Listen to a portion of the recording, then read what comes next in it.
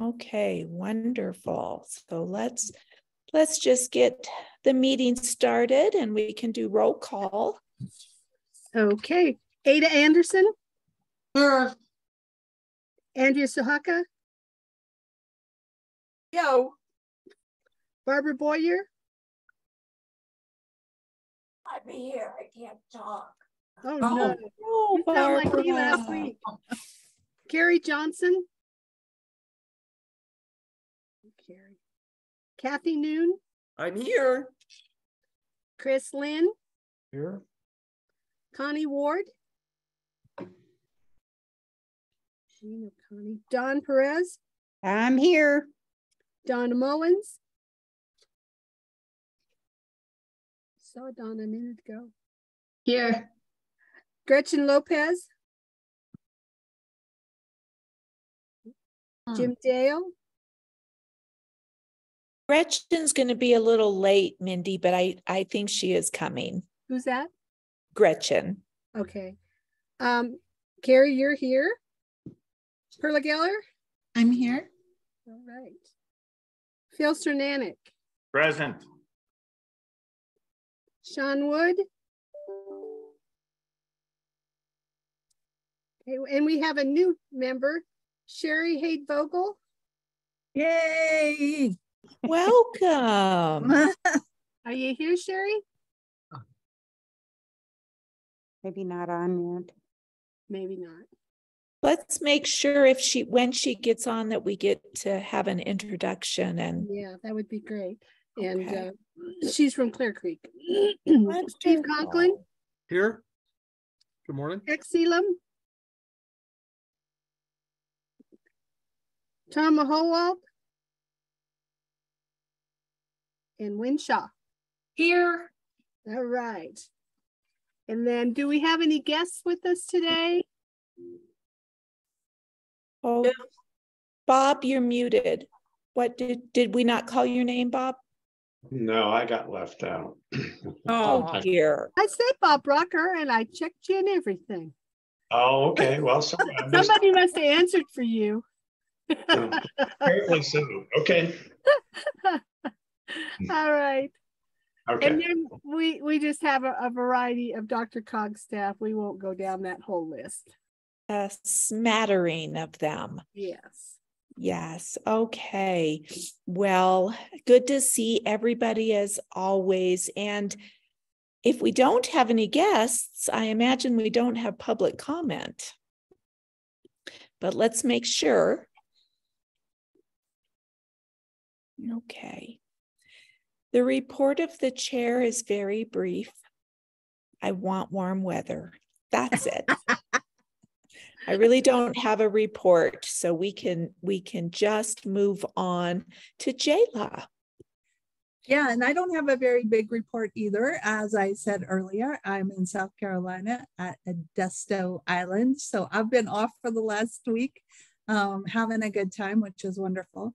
I did want to tell you, I've presented the presentation I'm going to give to you. Remember, I was sick last month. I had COVID, so I couldn't give it to you. So I gave it to the board of directors first, which is a little bit backwards. They saw it. They're okay with it. I presented it a different way than I will present it to you. And I was on speed mode, wasn't I, when during the presentation, I was talking so darn fast. So we might have a little more time to dig down into the data. And I think it is more important for you to understand a little bit more about it than I gave to the board of directors. Let's see. There's a couple of bills that we're watching closely at the federal level that are including, one is for fall prevention, which is pretty exciting. And I have been corresponding back and forth with people in Washington this week to see if we can get some movement on that. Some increased funding for fall prevention in the Older Americans Act, that would be very nice. And then there's the Chronic Care Act, point 2. There was a Chronic Care Act a couple years ago, and this is a second one, which really is trying to get community-based services. Looks like only nutrition and transportation into Medicare funding, but hey, that could make a really big difference, right, for us. And so we are watching that and working on that. I know there's a couple of things going on at the state level, not so much related to us, but definitely related to helping older adults. Bob, do you know where we are on the bill, the CU Anschutz bill? I think it's up for, no, I don't know exactly. Okay. That's to increase. I can tell you in a few minutes, but not right now. So. Can you explain what that is just quickly for folks? Yeah, the idea behind the bill is to provide ongoing funding to train 2 people per year from each of the medical disciplines that are taught at CU Anschutz, and to teach them in the field of geriatrics. So it would be like another, I think it's either 9 months or a year of additional schooling. And it would be specifically focused on geriatrics. So it would be for MDs, PAs, NPs, dentists, pharmacists, and I think social workers too. So, and the cost of it is, it's about a little over $1 million a year. So, we'll see what happens. But as I recall, it's in the area of one of the finance committees right now, if I'm remembering that correctly. Yeah, it's a tight budget year, so it may be difficult to get through. And this isn't the first time it's come up. It was, we just hope we just really need to try and get more geriatricians, people that practice in geriatrics, because it's a little bit different, right? When you're, even with pharmacists, when you got 4 different comorbidities going on and you got all sorts of medications, as an ombudsman, we used to see people come in with 19 different medications, and the interactions that go on between those, and the damage that it can do to your body. So I think it's really important. I hope this, if it doesn't go through this time, Phil, you had your hand up. You know more. Well, I think I've read through it, and one of the components that's behind it is to actually also provide some skills around using telehealth in the geriatric space, being able to link between, I'll call it rural and frontier, particularly, which we do have within the Denver region, and make that link. And I think that's an important part, is to take what our thin resources around the state and try and increase their numbers, but also use them in very effective ways.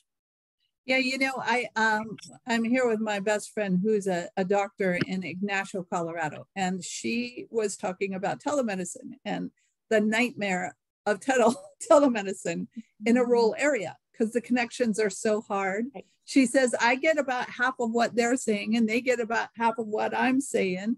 And it's, I'm not exactly sure what's going on. And I got a real appreciation for rural healthcare right now. She was telling me how many physicians have left like the Durango area because they're just working them to death. She said there was a wonderful urologist that had started about 1.5 years ago, and she's newly married, and she was getting, like 70 patients in a week, which is a lot for a 4-day week, and doing all the notes and all the coordination. And she said, yeah, I'm leaving. You don't pay me enough. It's overworked, and I don't have a life. Jayla, to add to that, and so true, it's not just in the rural areas. We have 2 internal medicine docs in our family. Both of them, they're seeing physicians leave at a record number. Yep. pace. Healthcare has been so draining the last 3 years with COVID. And I think I read something statistically that it was ridiculous. 52% of the physicians today that were surveyed hope to leave healthcare within the next 7 years. They want out because they're overworked, they're understaffed, and it's exhausting to them. It's just exhausting. So, and that's a little worrisome with healthcare in rural areas because of the internet, but then the hearing with our older adults. And then the quality of internet service, right? Yeah. Not everybody has it. And so there's a lot of work to do, and it has to be multidisciplinary. It's not just, like our caseworkers will go to somebody's house to set up the call for a telework call because they don't know how to do it, and help facilitate that. And so, it's just not a simple answer like that. That's a good step forward, but it takes, again, I'm going to say this over and over, a lot of people doing some really amazing planning. It's the implementation that has to be done. And all those people on that implementation circuit have to be coordinated and talk to one another, so that we can make sure these things, if the money passes, that we're actually going to be able to implement and do things with it. But you got to include every piece of that, of the pie there, to make it successful. And that's what people don't do. They don't talk to us, right? Or they don't talk to the AAA in Trinidad when they're putting in a line to say, do you have someone that could help translate in Spanish? Or, do you have, they don't go that extra mile and make it as inclusive to make sure it's successful. So that's my little soapbox for today. I just sent you, you and Mindy and Carrie, the email that I got from Jody Waterhouse, and it explains the bill, and it also asks for people to email senators and representatives at the state to show their support of this bill. So maybe Mindy. Yes, and that's important because there is some other issues around hospitals that are occupying some of the lobbyists at the CU Anschutz campus. So it's House Bill 23-1031. And if you go out to the website, I think there's a opportunity to send something to your senator and your representative based upon your address. Bill, you have been corresponding back with Rich. Is this the bill you guys are working on? It's one of them. Is there another one you're working on? Yes, we have sent a principled letter. Chris can also help in on this. That is going to the administration as well as the legislature around all of what the administration has kind of been at the point on with regard housing across the state of Colorado. But it very much mentions principles we would like to see included along the lines of affordable and accessible to older Coloradans, that meaning using universal design principles and such. It's a pretty long letter. Rich has it because I think he and Corinne kind of put it together, but that is available, and you could probably send that. You can get it from Rich more easily than I think I could find it, but it's out there, and it's a pretty strong set of principles. I don't think anyone in this group would object to any of them that are included there, as long as you get over the governors and possible legislators trampling upon home rule cities and counties and what they do. So if you get over that, you realize that what it's trying to do is say, if you're looking for creating more residential units across the economic spectrum, these are some things to consider. because of the next 150,000 residential units needed in the state, more than half of them are going to be older Coloradans. Phil, would you mind sending that information to Mindy and we'll ask Rich for it, Phil, and Mindy can send it out. That'd be great. Thank you, Jayla. I think they have it all in the same building there. Yeah. Okay. That's great. I think that's my report unless someone else has some questions. I just wanted to say that I'm spending time with my daughter this weekend, who's a teacher, and their dilemmas in the education system are just as bad. It's almost like we're saying the same thing. Yeah, absolutely. It's really frightening. I'm with also the teachers leaving, Donna? Teachers leaving, burnout. Yeah. I'm also here with the school superintendent of Ignacio. And he said the exact same thing. I mean, it's so similar to healthcare. We were just, you know, if they'd only listened to us. Yeah, gosh. All right. This is Kelly, and I will mention that our neighbor works for RTD. He's a mechanic. He said they lack 1,000 positions. RTD? Wow. Yes, 1,000. That's a lot, Kelly. It's really interesting to me. You still are seeing all these short staff, lacking 1,000 positions, people leaving their job. I don't understand how everybody's still paying their bills. I mean, that is... Terry, they moved out of the state of Colorado. Well, there's got to be something going on there, because you just think, well, wait a second, there's these mass exodus.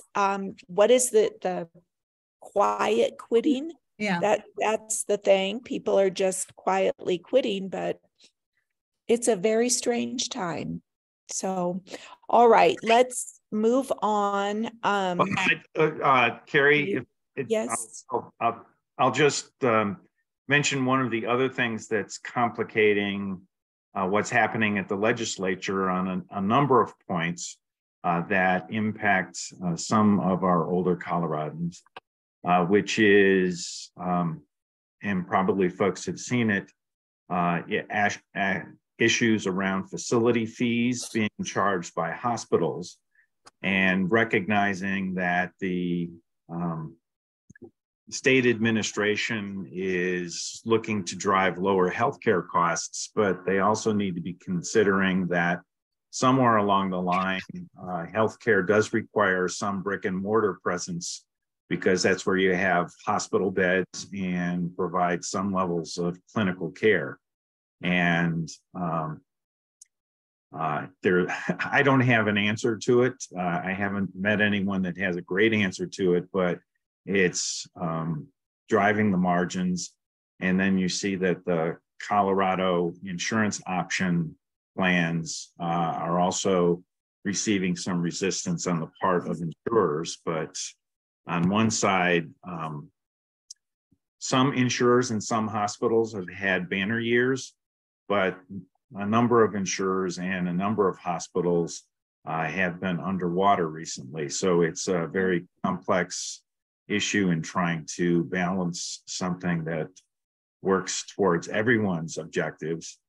And I think some of the things that I'm going to read between the lines in the panel set I reviewed quickly from Jayla, that trying to drive folks to actually better health habits along the way is going to be something that is going to be important as well, because that's the only way we're going to at least have a pocket of air to breathe, I think. So, yeah, thank you, Phil.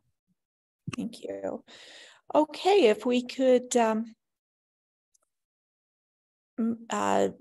move to approve the minutes from last time. Does anybody have any changes, or Bob wants to move it? Okay. Second. Anyone opposed? All right, we shall approve the minutes. Wonderful. Let's see. Is Sharon going to be joining us? I did not see Sharon on. It looks Where like is she? Travis is going to do it. Yes, Travis is going to do it. It's the Travis show. it is the Travis show. Hello, Travis. Hello. Yeah, let me share the list here of the projects.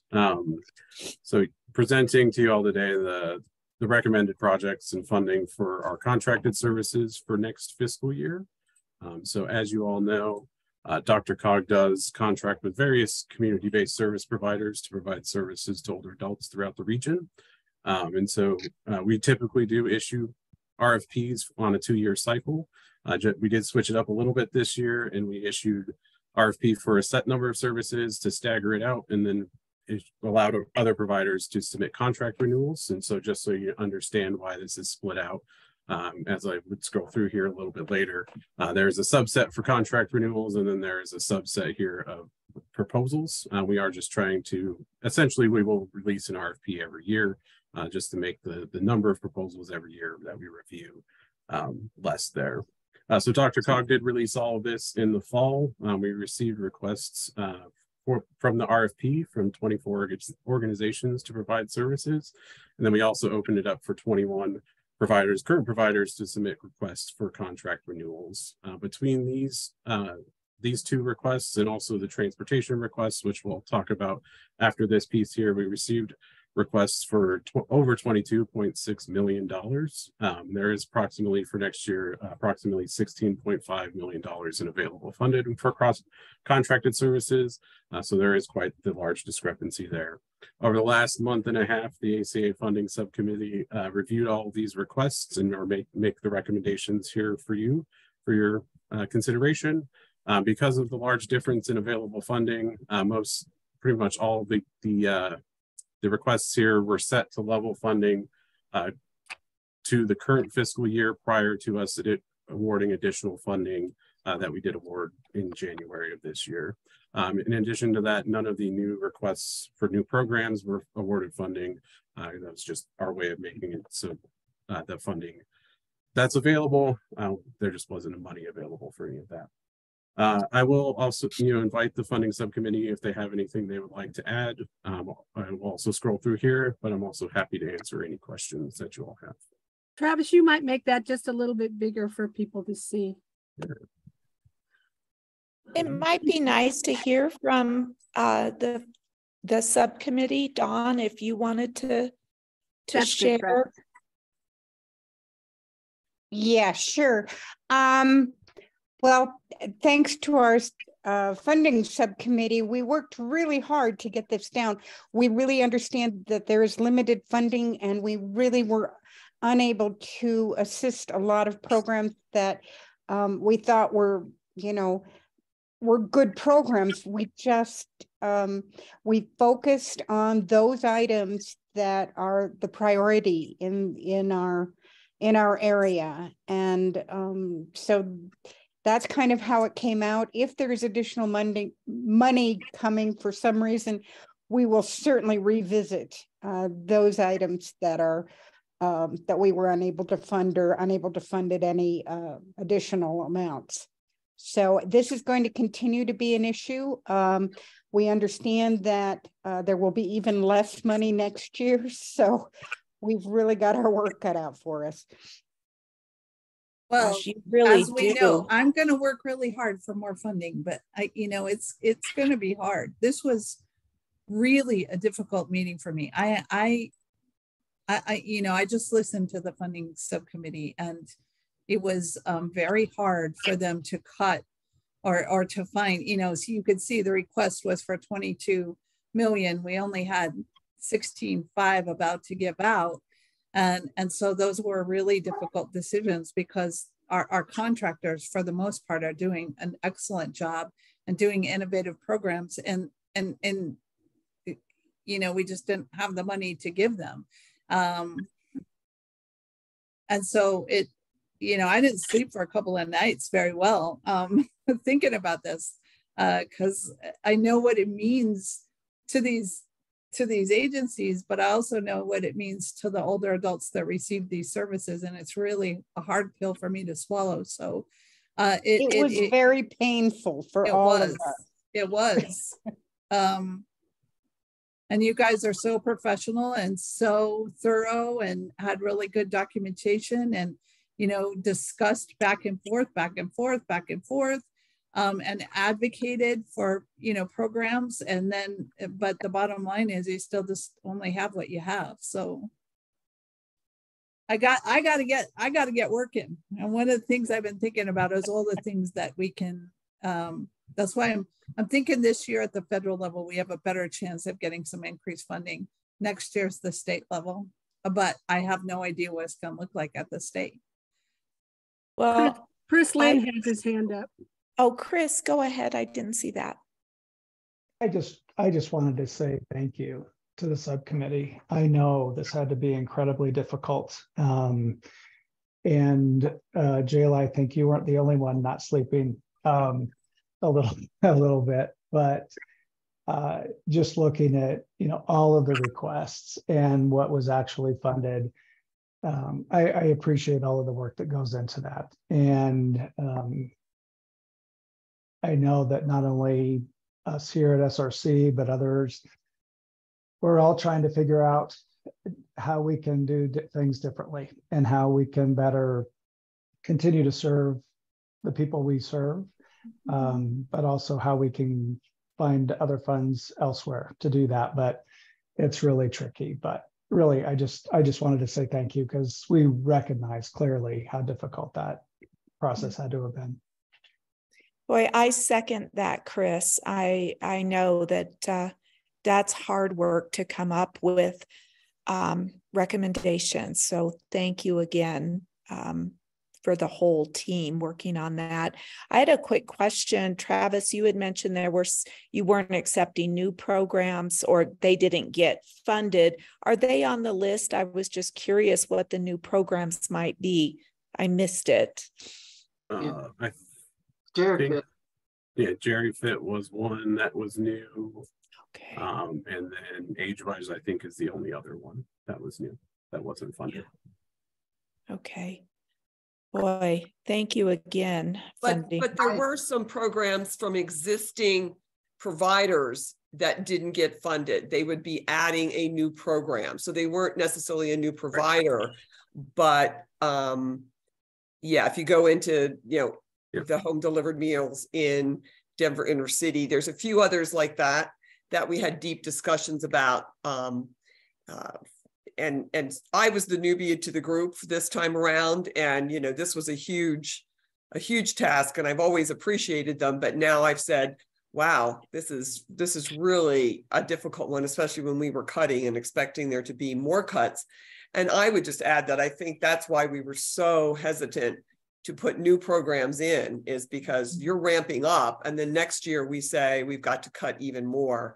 Made that you just can't set people up for failure. So that was very much a concern. But you know, people were responding to the needs, and so you understand why those new programs are there. But when we don't have the funding, we don't have the funding. Right, that's a good point, Kathy. Ada? I just wanted to add to what Dawn was saying. This is probably one of the most painful processes I've gone through in a long time. By the time we were through, I just almost just sat here and cried a while. But you know, it had to be done. It was hard to do, because you can't stop thinking about the people that are getting the services, and it was hard. We did what we had to do. And hopefully next round it won't be so. I mean, there's always hope that we'll have a better funding here. We'll see. Well, we all appreciate all the thought and consideration and tough decisions that you guys make on all of our behalfs, but primarily on the behalfs of the older adults everyone is serving. Well, the nice thing about the efforts on the other side is that there's a whole line of accountability that comes with these amounts that are put out. And so I applaud the group in looking at the effectiveness of what is granted, and do appreciate that folks actually go through an accountability exercise around this. So we know that the money that is granted is needed. Yeah. Thank you. Kathy, are you talking? To my husband, but that's okay. Thank you for watching my mouth move. Okay. All right. Are there any other questions or concerns before we, or Travis, do we need to approve this before you go on to transportation? What would you like to do? Yeah, they are separate approvals. So, okay. And we need the abstentions too, Carrie. Yep. I'm abstaining. Who else? Perla's abstaining. I am as well. Chris, Lynn. Bob Brocker and Bob Boyer, because they're part of Age-Wise. Yes. Okay. Well, we didn't get anything, so whatever. Okay. Okay. All right. Shall we have a motion to approve? So moved. Second. Second by Winshaw. Are there any opposed? All right. Motion shall approve. Thank you. Ready to move on to transportation. I'm hoping I can just switch over here, but let me know if that didn't share. And I will make this a little bit bigger. So we do issue transportation calls separately from the other funding. The reason we do this is because there are two other fund pots of transportation money: the Human Services Transportation Tip Set Aside and the Federal Transit Administration Section 5310 funding. These three funding sources really do fund similar projects across the region. And so they are coordinated, and we issue a call for all three funding sources for transit projects, transit capital projects, operating projects, as well as mobility management projects throughout the region. For this one, we did receive, I believe, 16 proposals. I'm pulling up my notes here to make sure I have that right. Yes, proposals from 16 organizations. They requested nearly $11 million. There are, between all three of these funding sources, $8 million in transit funding available. So this project, we do convene an independent review panel of transit experts, as well as Ada Anderson sat on this committee as well to represent the ACA to make these recommendations. The committee here today is approving the Older Americans Act recommendations, which is the far right columns here. The HST and FTA 5310 funding is under the Transportation Planning Division at DRCOG and has gone through the Regional Transportation Committee and the Transportation Advisory Committee for approval prior to going to the board. So I'm happy to answer any questions here about these projects that you all may have.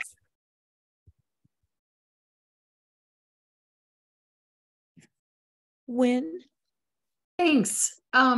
Travis, my question is more generic, not specific to these, but part of what we have seen recently is the proposal for new pricing through RTD, and whether it applies here or through one of the other mechanisms. If you're 65 or over, an Eco Pass would be very cost effective.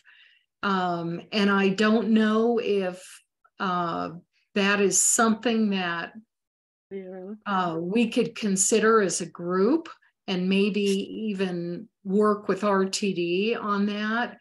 But I think when we look at some of even the Uber rides are going to be really expensive when compared to, what was it, a $37 or something monthly Eco Pass through RTD. Yeah. So the monthly passes, the new pricing there, I think for, it's 65 and up is $27, which is really cheap. And so yeah, I mean, there are a few programs even under the Older Americans Act money that give out transit passes for RTD, and it definitely is something that we need to look at as we go. And once that's approved, I think it was hopefully in place by 2024. So once that happens, definitely we all kind of need to look to see where we can start giving those out instead of individual tickets or any other place like that, because that is significant savings over even buying individual tickets for people. Very good. Thanks. Good insight, Wynn, as usual. Travis, I have a question, and I would just like your explanation. Could you describe what all falls into mobility management, that category? Sure. It's pretty broad, but so operating like one call, one click centers, so one stop shop for transit services falls into there. Operating a transportation brokerage, any sort of efforts with local coordinating councils or regional coordinating councils, anything that goes into coordinating transportation trips. Travel training is also a part of mobility management. So it's really a pretty broad category. Really the best sort of example of mobility management program and only mobility management program is Dr. Mack. That is what Dr. Mack does across the board, is mobility management. But then I noticed there were some other entities that wanted to do mobility management. So really you don't really have to solely focus on the one thing, right? Correct. Yep. So depending on the different projects, so like a Little Help here, Boulder County, these are all volunteer coordination, which falls under mobility management. Dr. Cog, Dr. Mack, that's all travel training type of projects, and also transportation brokerages. VIA, this funds their call center and their travel training programs that they do, travel plans that they work up for folks. So then, yeah. Are there any other questions about transportation from the group? I can't see everybody's hands, so let's see. Mindy, do you see any hands? I do not see any. Okay. All right.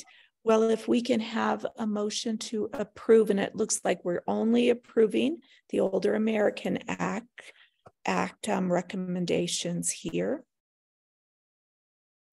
So moved. Phil, okay, a second. Second. Second from Jim Dale. Hi, Jim, I haven't seen you. Any opposed?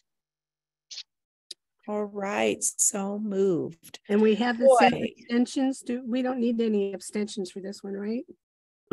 Probably just Carrie. Okay. Well, I would like to, this is Tex, I'd like to abstain. Okay. Oh, board member, that's right.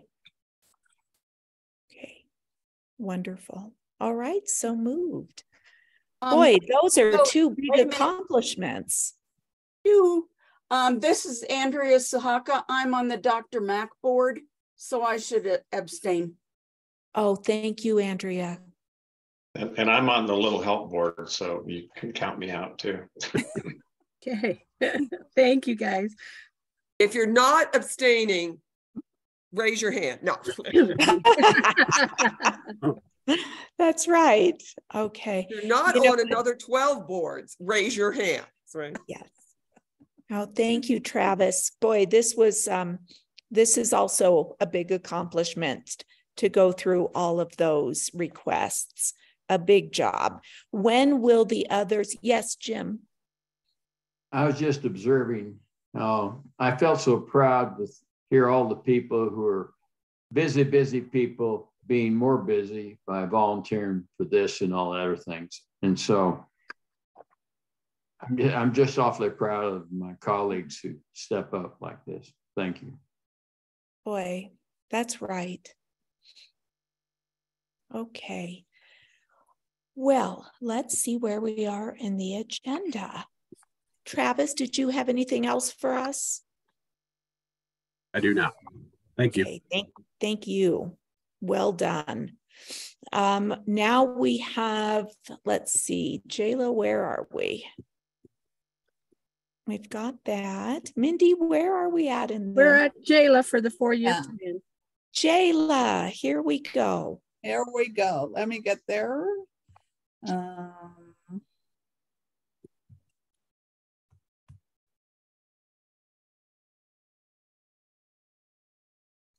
on, from the beginning. There you go. Yay. Can you all see that? Yep. All right. Are you ready for this? Because it's kind of long. So I'm going to try and be as entertaining as I can be. But let me explain this. The Older Americans Act requires that we do a 4-year plan on aging every 4 years, obviously. This plan covers 2024 through 2027. I know that looks like 3 years, but you got to count it 24, 25, 26, 27. This plan is used to create the Colorado State Plan on Aging. The Administration for Community Living uses it. Let me see, I got to minimize you guys. To identify trends and needs and develop service priorities, spending allocation, and then also demonstration projects. So it is important. People do read this. Percy Devine at our federal level reads it and sometimes asks me questions about our area plan on aging. So I know it's read. The Administration on Aging develops the plan format, right? And the questions. So you're going to see, if I describe this as, it's like you're walking into the middle of a conversation. It's not as comprehensive as I would like to see it. For example, this plan doesn't ask anything about housing, but we know housing is a huge issue for older adults. They had specific questions that they wanted answered, and this is how they asked those questions. And then then the state can add additional questions. The plan's due to the state on March 30th, and it can be amended during the plan's terms. And sometimes we've done that, we've amended it. Probably should have done that during COVID because we didn't get a lot accomplished those 2.5 years. The areas of focus in the plan include public input. Public input is really, really important in this plan. They want to know that you went out and talked to people. Demographics, they wanted to understand the demographics of our region. The community assessment survey for older adult results are called out. Volunteers, they wanted to know where we are with our volunteer programs, and Kelly Roberts helped us a lot in that section. And then COVID-19 pandemic response. They also ask us about our core services. They want us to tell them about what social isolation, the impact of social isolation during COVID and what's going on now, the Ombudsman program, legal assistance program, diversity, equity, and inclusion. First time we've seen this in the 4-year planning process. Really a lot of questions around that, so I think that's a good thing. Targeting and outreach. Remember, the Older Americans Act asks us to target certain populations. Those folks that are over 75, those folks that are low income minority, those who are socially isolated or geographically isolated. Innovation and expansion of services. So what are we going to try and do, which is challenging, as you see, it's like, you want innovation, but we don't have additional dollars. That's kind of hard to do. And then other services, kind of general topic. The input section, remember I told you that getting input from older adults is really important in this plans process. And we did CASOA, which looked at 17 aspects of livability, and you guys are familiar with that. You will also get a presentation on CASOA next month, so I'm not going to spend a lot of time on it now. The Community Assessment Survey, this is the 4th time we've done CASOA. As you will recall, it's with the National Research Center in Boulder, and they've partnered with Polco. It's a statistically valid survey, identifying the strengths and needs of the region's older population. This time we sent out the survey to over 39,000 people, and only 4,595 sent it back, which was really discouraging for me. That's a response rate of 12.5%. it wasn't great. We do have a margin of error rate though of 1.45, so that's good. But you know, this is continuing. Last time we did it, it was a low response rate as well.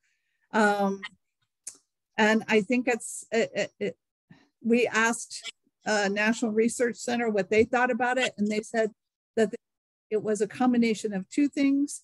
One, COVID and people's kind of just lack of wanting to respond to things. And then the second is fear of fraud and giving information that, you know, we tell everybody and their brother not to give anybody any information because it could be used against them. And I think in these situations, it probably hurts us as well when we're trying to get survey information from people. Jayla? Yes. A quick comment on survey results, having been involved in lots of them. Has anytime ever anticipated, rather than just sending out surveys, also doing phone interviews to be able to complement that volume, to be able to validate and reduce actually the margin of error? We didn't. We talked to National Research Center and said something's got to change because this isn't working. You know, we sent out the pre-cards. We sent out a card that says the survey is coming, and it's, you know, legit. And I don't know what happened in some communities. I think they did a better job. Like in Trinidad, they got a ton of response rate. I think we probably should have done more in social media and letting people know. We got a lot of folks, I think Mindy can attest to this, as well as people on the information assistance line, mad that we sent out the survey. So I think you're right. We have to look for another way to reach out to people. But I don't know, Phil, if people would be more comfortable in doing it on the phone. I know my mom would hang up on me or anyone who is calling for this kind of information because she'd be suspicious. She'd be nervous that, you know, someone was going to use it for ill-begotten gains. So I'm not exactly sure what to do, but I think we have to think about how we do this different. So that's why we do the community conversations, and we met with 250 participants.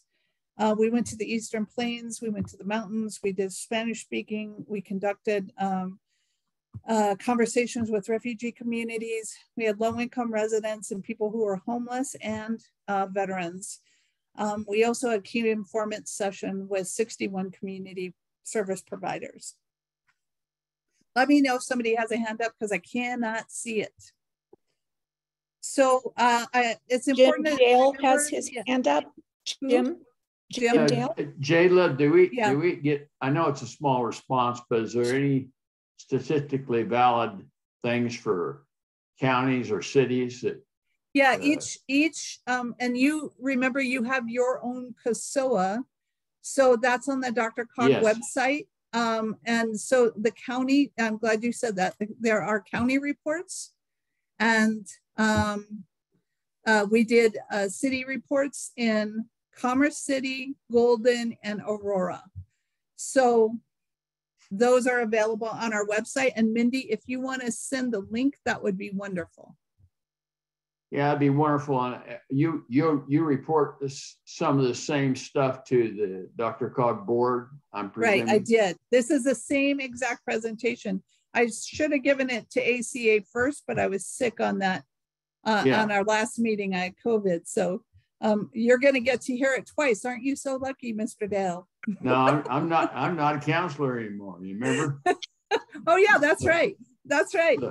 So I would hear it if I was a good boy and watch the council meetings. But thank you.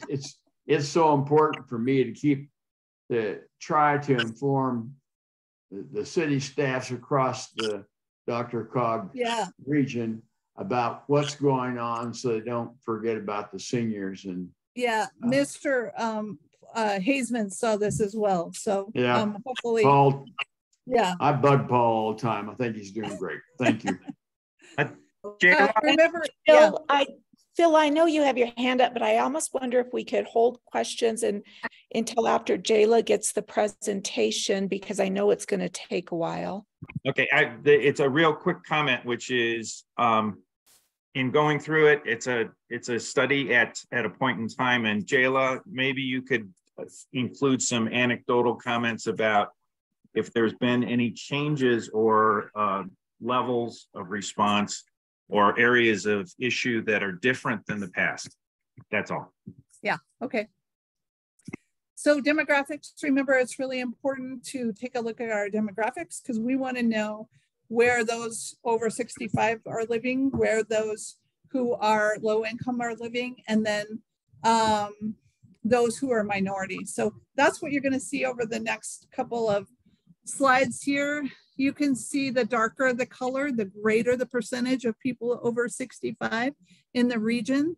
So you can see that Gilpin and Clear Creek, more than 25% of their population is over 65. Jefferson County, that kind of western side, and then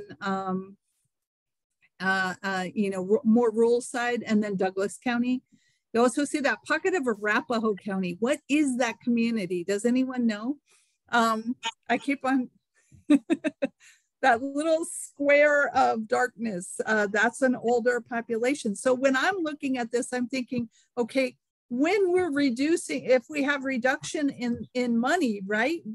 How do we target our services? And these maps help us figure out how to target our services. I think that includes Bennett. Okay. No, it's closer in, isn't it? Maybe it's Bennett, yeah. I have to ask our GIS, and I keep on forgetting to do that. These that are considered low income, and the darker the color, this is greater than 12% of the population. So looking at this, the darker the color, the more low income population they have. Taking a look at these little pockets in the region could really target services there. This is for minority populations. And you can see the pockets, you know, Denver, some in Broomfield, up in Brighton. So you can see the pockets of service. Now, if you take all three of these maps and overlay them, that's what I'd like to look at. That's where we could really target to meet the Older Americans Act requirements. The hard part is that everybody, whether you're, you know, don't fall in those categories or not, need assistance. And a little help can go a long ways for some people. And they might not slip into these other categories if we were able to help them. So that's always the challenge for us. I want to talk to you a little bit about, this is from the demographer's office, and you guys have seen this, but what this graph shows is the growth in the population, right? And if you look at those black and the green bars, part of the bars, you see that's the 60 and over population. And what this graph shows you is that from 2020 to 2050, our older population is going to double. And that's significant. We go for about 500,000 people to over 1 million people serving. And that's a challenge when we don't see the same kind of increase in funding. It's not predicted that we'll see that kind of increase in funding. So what are we going to do? How are we going to? This is also something we need to share with everybody and their brother, because we have got to get our infrastructure in place right now. We can't wait another 5 years to get transportation going, to understand nutrition, to understand the kinds of needs that people are going to have, because we'll always be way behind. We have got to get on this. People need to know this. Everybody and their brother needs to understand about the aging of the population. Our governor does not get it. I'm sorry. I like the guy, but he does not get it. He's focused on children. We're building family homes. We should not be building family homes. We should be building, look at this, the under 60 population over the next 30 years goes nowhere. It's like 2% growth. We need to be building homes that will accommodate couples and single people. We need to be building transportation infrastructure. We need to be developing the services for an older population, and no one is getting this. I have been saying this, y'all, those of you who have known me for a long time, I have been saying this for the last 20 years. And we're here now, we're in the midst of it, and still people aren't, they're thinking, oh, we have to build more homes. We have to build, in some communities, we have to build more schools. But in others, in other parts of our region, we have to look at what to do with those buildings. Can we take those old schools and convert them to affordable housing? What can we do with them without knocking them down, using that infrastructure and making it appropriate for the population that we have now and into the next 30 years? These are, more people are going to struggle with disability. So as we see the population age, we are also going to see more people with disabilities. Take a look at these green lines, the green part of the bar. See how it grows over time? This reflects people who are living with disabilities. And this is independent living. Did I pass the, I gotta go backwards. This is the, I'm sorry, I can't see it because my bar is over the top of it. Is this the one living with disabilities? Yes, this is it. So this is the one you can see more and more people struggling with people living with disabilities. And so what does that mean? More transportation, more help for people with their yard work, with housework, more people needing assistance to live independently, and more people needing help or may have to move to a higher level of care. This is people living independently. People want to live independently. We've all talked about this, right? This number is going to grow. These folks are going to struggle to live independently, whether it's cognitive challenges or physical challenges. It's going to be harder. More people are going to have a harder time living independently. That means community-based services are more important than they've ever been, ever in history. It's more important now for us to have community-based services, and will be for the next 30 years. So we did the community assessment survey for older adults. This survey is to identify community strengths and supports to support successful aging. It articulates specific needs, estimates contributions made by older adults, and develops estimates and projections of residents' needs in the future. It was a random sample of older adult households, multi-contact method, and then the data was statistically weighted to reflect the older population. We use this data for kind of 3 different ways to make informed decisions kind of now, planning, right? Resource allocation, advocacy, engagement. We're looking at it intermediately. So in the next 4 years, what programs are we going to need to develop or support to meet community needs? How do we make our programs that are in existence better? And then what policies are we going to need to have? What kind of advocacy, what should we be promoting? The housing is a really good example. We need to do more of that, affordable, accessible housing for older adults.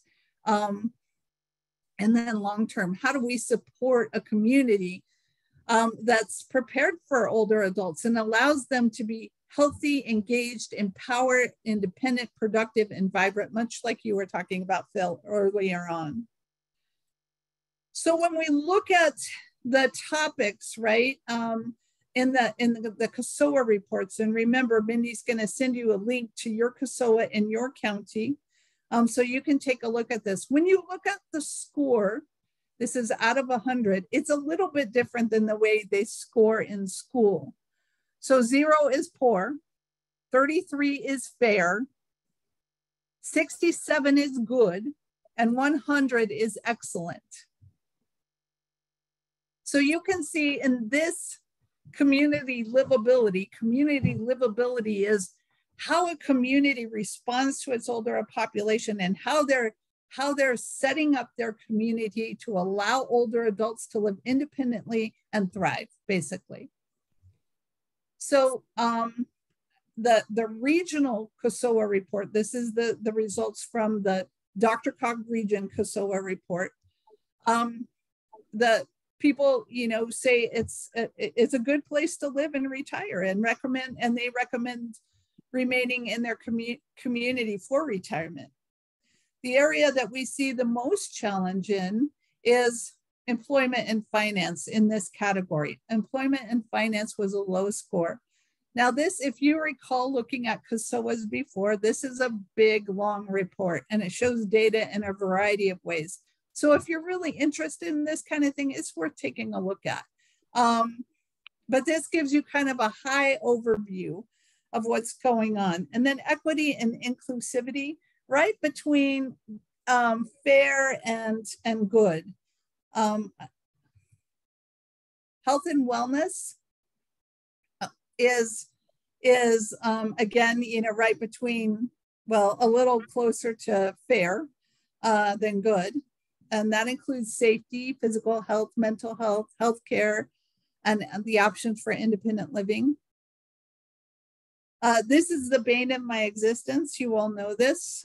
Information and assistance. It feels like no matter what we do for the last 35 years that I've been at the Area Agency on Aging, it is so hard to help people understand how to get the information they need and the assistance when they need it.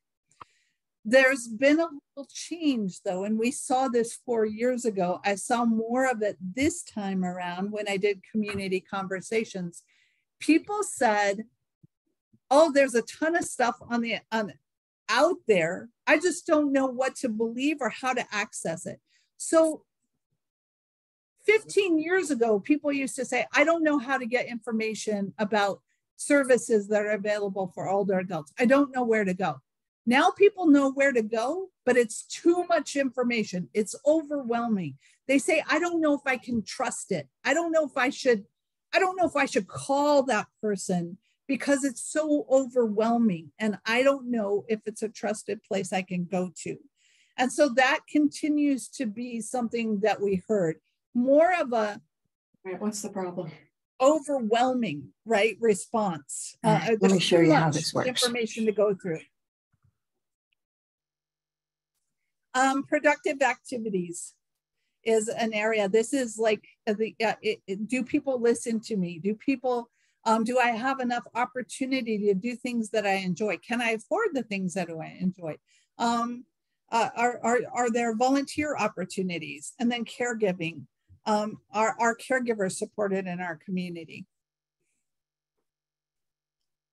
So the good news that we got from this survey is about 87% say that they think their overall quality of life is good. So these are older adults saying 87%, I think my overall quality of life is good.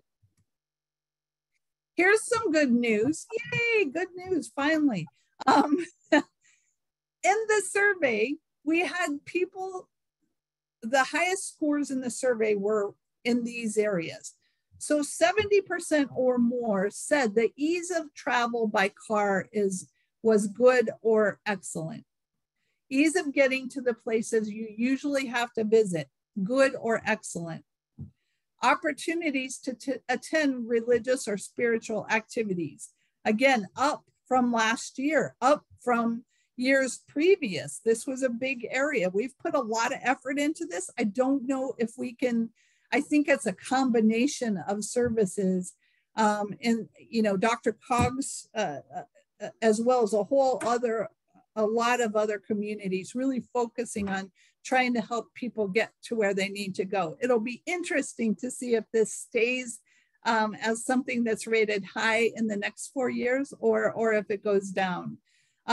Ease of walking in the community. These are the highest scores I think we've seen in the 4 times that we've done in the last 16 years for these kind of transportation scores. Again, we also saw it in recreation opportunities, games, arts, library services. We heard more library services. The libraries have really stepped up in our communities and are particularly important to older adults. Opportunities to volunteer. People said that they knew more about opportunities to volunteer. And then preventative health services got a good rating. And we think that's largely due to COVID, but that was definitely an increase from the last 4 years. I'm going to stop right here. Are there any questions at this point? Jayla? Yeah. As we're going through this, I'll have a comment later around intergenerational socialization. But I don't know if that was a question that was out there, but it's probably a comment that I'll get to later. Okay. So some of our lowest scores, this shouldn't be surprising to any of you. Availability of accessible housing. 75% or more said this was a problem for them. So availability of accessible housing, which means no step entry, single floor living, wide hallways, the cost of living in our community. Our older adults are struggling with the cost of living, and we're seeing it more than we've seen it in the last 16 years.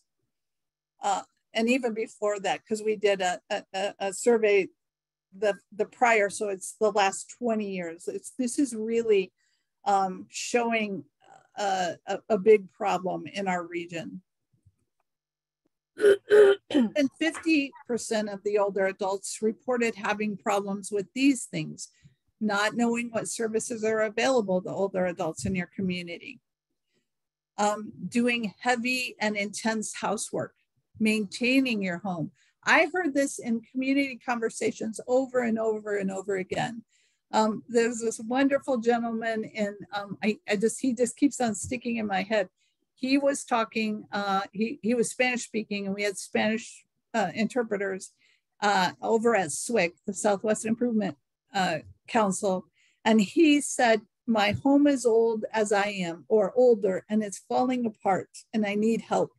People talked about in our community conversations, holes in roofs, water heaters and heating systems and electrical systems that weren't working. There's a huge need for home maintenance. It's expensive, and people are nervous about contracting with someone that they don't know. They don't have a lot of money. If they save it up, they're afraid they're going to be swindled by someone. Having adequate information or dealing with public programs such as Social Security, Medicare, and Medicaid shows how important it is to have benefits programs. They're complicated. They seem to be getting more complicated, and people need help. And we need help in different languages. That was also very clear. Understanding what people could qualify for is so more important. It's so important. I don't know if it's more important than it was, because every person, but it really, as resources get more limited, it's really important to know what you could qualify as far as benefits and public assistance. 40 to 50% of the region's older adults identified having challenges in the following areas with physical health, yard work, staying physically fit, feeling like your voice is heard in the community. This was different in different parts of the region. Some areas, there was like, oh, they don't care about me at all. They don't listen to me. They're trying to kick us out of our space at the senior center. And then other communities were talking about how they did feel heard, and they did feel like they were, their voice was heard, and that people in power were trying to meet their needs. It was kind of all over the place in the region. I have to say that I think board members that have been at DRCOG and that are leaders in their communities, they're having influence, because a lot of those places that have strong DRCOG board members also have, we heard positive things about aging in those communities. And then the last one is having enough money to meet daily expenses. It is expensive to live in general, but it's expensive to live in the Denver metro area. The cost of gas, you know, we were still during the community conversations and during this survey, this was done in the winter of last year, fall and winter of last year. You know, we were dealing with pretty hefty gas prices and food prices, and they've lowered a little bit, so that was a big deal. This gives you an idea of the numbers of people that we think are dealing with issues. Housing, we think over 288,000 people are struggling related to housing. So this gives you an idea of the numbers of people impacted by these issues in our region.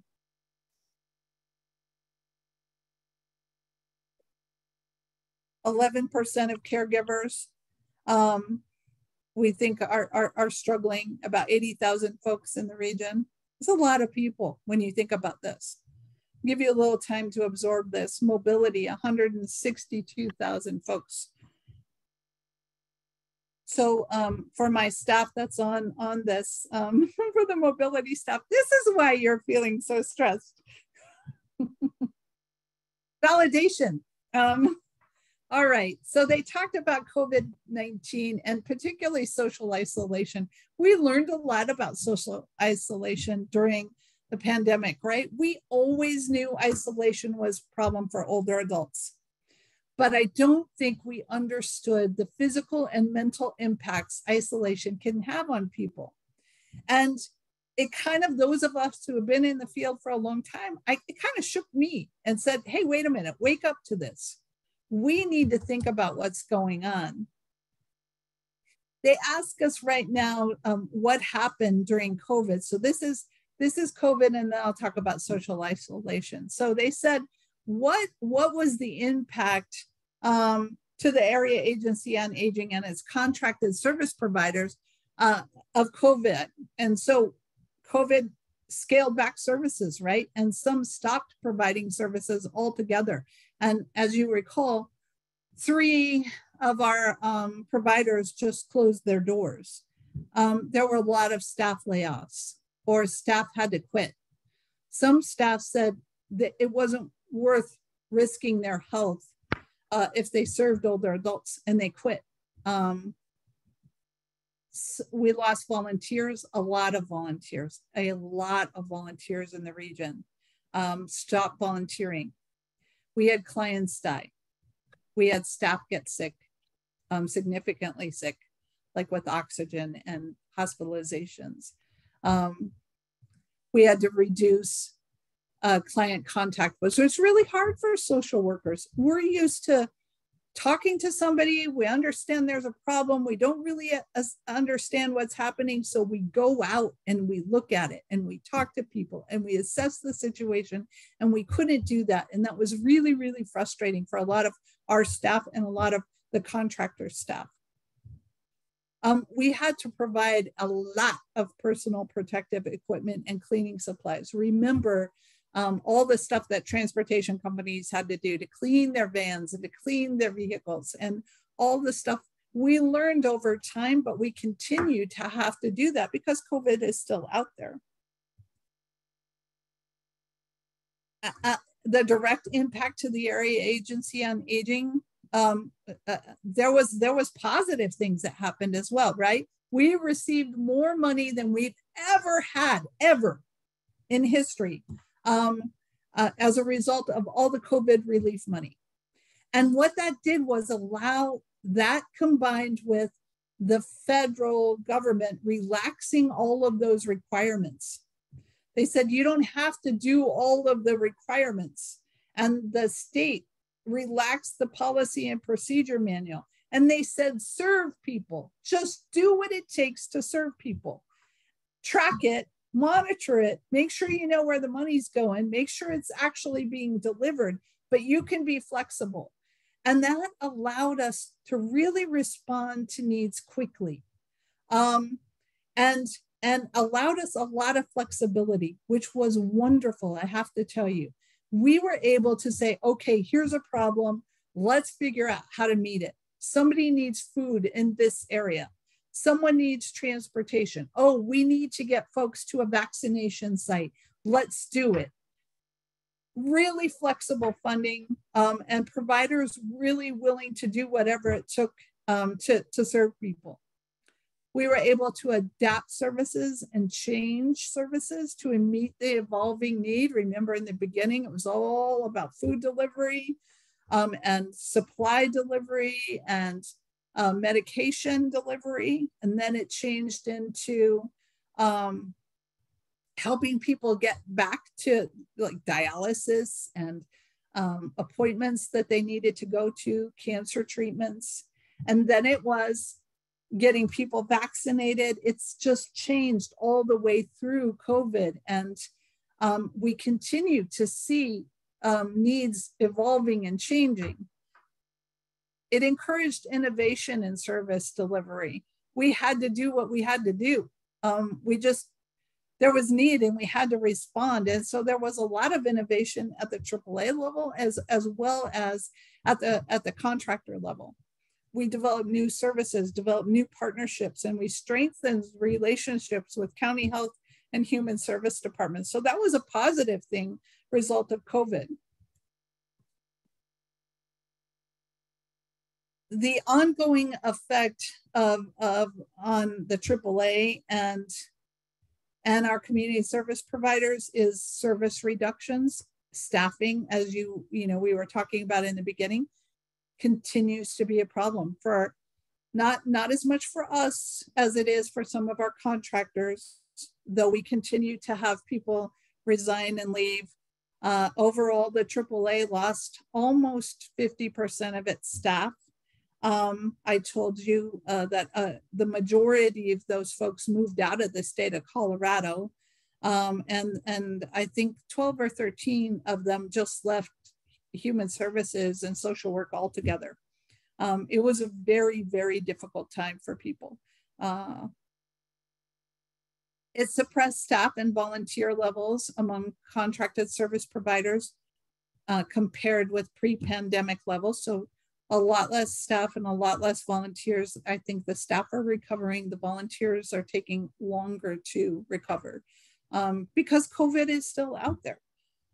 And because others have gone to different parts of the country and some have found other volunteer opportunities. And so it is still, the impact of COVID is still affecting us. Increased cost for labor, oh my gosh. I think we've all felt that are service providers. What we're paying now for labor is much more expensive than it was pre-pandemic. Food levels have gone up, gas costs have gone up. Supply issues are getting better, but still in some parts are a problem. But even at the beginning of the year, we were still dealing with some severe supply chain issues. It's getting better though. We had loss of contracted service providers and difficulty in partnering with new ones, particularly the Area Agency on Aging for us was partnering with in-home health service providers. So we lost contracted service providers. Some closed their doors. Some decided not to do what we were paying them to do.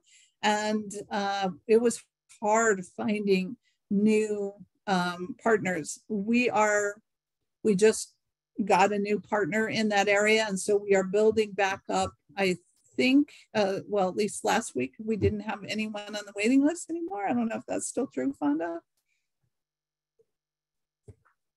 It's just there. We continue to have COVID-19 outbreaks and related safety protocols. So we still have to deal with those issues. outbreaks, and an outbreak can only be 2 people in a nursing home, but it's still considered an outbreak. The ombudsman still have to go through all the safety protocols. If there's outbreaks in some places, you don't get transportation services. If there's an outbreak in some, and counties are different, so that's what makes it hard too. In the beginning of the year, we were really having problems with opening and closing of congregate meal sites. Opened up in Inglewood, and then it shut down 2 weeks later because we had COVID, and then it opened up again and shut down. And now we're not even back open for congregate meal sites. They've gone to grab and go because it was just so difficult to keep on opening and closing these sites. Any questions at this point? Jayla, this is Yes. Lee. I couldn't get my thing to unmute, but we don't have a wait list, and we are taking referrals as they come in and getting assessments done quickly, usually within a couple days. But awesome. As quick Isn't as that we can get them exciting? set up. Yeah, compared to the beginning of the year, that's pretty good. It's amazing, and it feels really good to be able to tell people that there's no wait list. And we actually have advertised that some. We've called Senior Resource Center to let them know so that they can refer folks if their list is getting too long. We're reaching out to those congregate meal sites where the grab and goes are so that they can let folks know. We've reached out to low income housing, and Fonda was going to reach out to Jewish Family Services as well. That's great. Really wonderful. So the effects of social isolation, like I said, we knew it was a problem before the pandemic. We learned a lot during the pandemic, and now we're like, what are we going to do about it now that we understand it so much better? It's hard because we do know how important it is. And yet there's not money to do it. So remember in the early days of COVID, I'm sure you all remember this, older adults were told to shelter in place. They were told to shop at designated times, avoid visiting and family and friends to reduce their exposure to COVID-19. Every night on the news, they would give you the death rates of people that died, and they'd say, but they're largely in the people 65 and older. This really impacted the people that we serve. They were traumatized in some cases by this. We heard people talking about still fear of going outside, still fear of being agoraphobia, being in crowds or being outside around people. We heard people talk about being angry and frustrated in the community conversations, losing 2 years of their life at this stage of their life. They were mad, feeling frustrated. Some didn't think that we should mask and shouldn't be separated. They were mad about that. And others said that they were still afraid to go out. But that wasn't the worst of it. The people who suffered, I think, the most were people who live in nursing homes and assisted living residents. Remember, visitors were banned. Residents were cut off from all social contact. There was no chatting in the hallway. They couldn't dine together. Family and friends couldn't come. Therapists couldn't come. Ombudsman couldn't come in the beginning. Individuals in nursing homes and assisted living residents were confined to their rooms. Some residents were moved out of their rooms to facilitate the creation of COVID-19 units. So many, and then lots of staff left, so they were being served by brand new people that they didn't know, who changed often. All the losses that the residents of nursing homes and assisted living had to go through during this time. And many, many lost friends and loved ones due to COVID-19. And we saw decreased cognitive rates, and we saw decreased physical abilities, and increased anxiety and depression has been attributed to the loss of social interaction during the pandemic. Like I said, increased cases of agoraphobia, decreased physical abilities, and increased levels of confusion. Older adults reported having increased feelings of sadness, mourning, and frustration at the loss of time and the loss of friends and family. It was a really, really, really difficult time. The thing that I'll remember is in the beginning of the pandemic, we were asking our contractors to do reassurance calls. There's a way to keep money flowing into organizations, but it was also helping people just connect, right? And someone calling them weekly or every few days to see how they were doing, having that connection, giving them accurate information, which was hard to figure out. Remember, in those early days, actually, a lot of the pandemic, there were so many mixed messages. And I was talking with someone and he said, well, it's not much different than it was before the pandemic. I don't feel that much different. I didn't do much before that. And that kind of just always has stuck with me because it's true. For so many people, they did stay in their homes. They didn't have a lot of contact. As resources allow, this is a big caveat right there.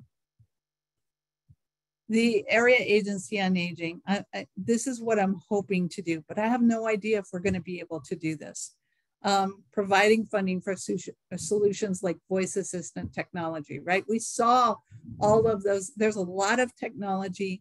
The Older Americans Act is talking about technology, funding more technology, things like medical alerts, things like assistive technology, but also like the Echo Dots, right? And I think, Carrie, you told us how successful some of the Echo Dots were for your clients. And they can be, you can say, sing me a song or tell me a funny limerick or tell me a joke, and they will do that. And there's some interaction there.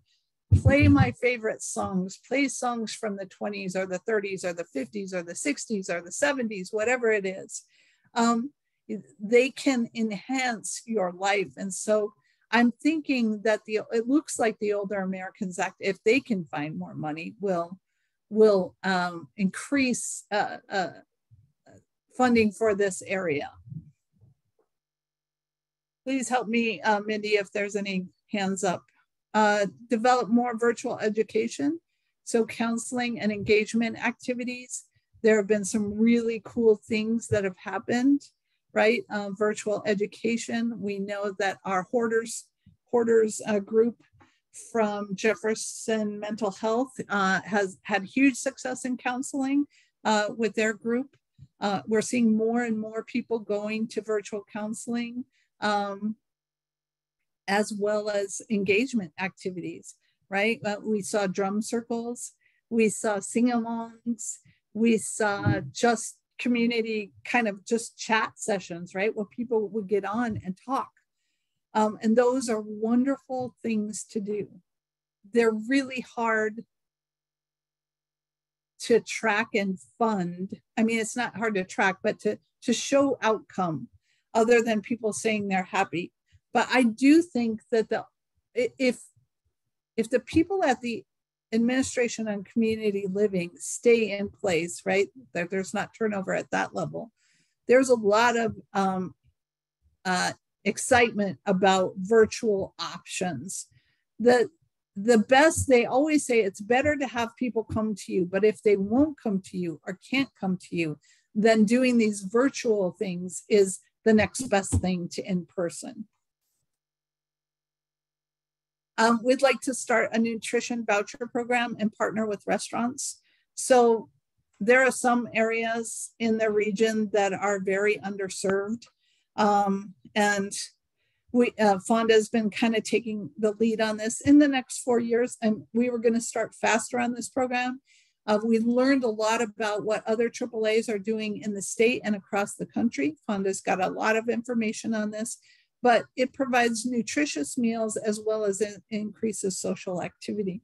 We may look at underserved parts of the region, or we may look at underserved people, like maybe the refugee population or other underserved populations that have different dietary needs or desires than we serve now. Revitalize the congregate meal program. This is hard because people are not coming back to congregate meal sites.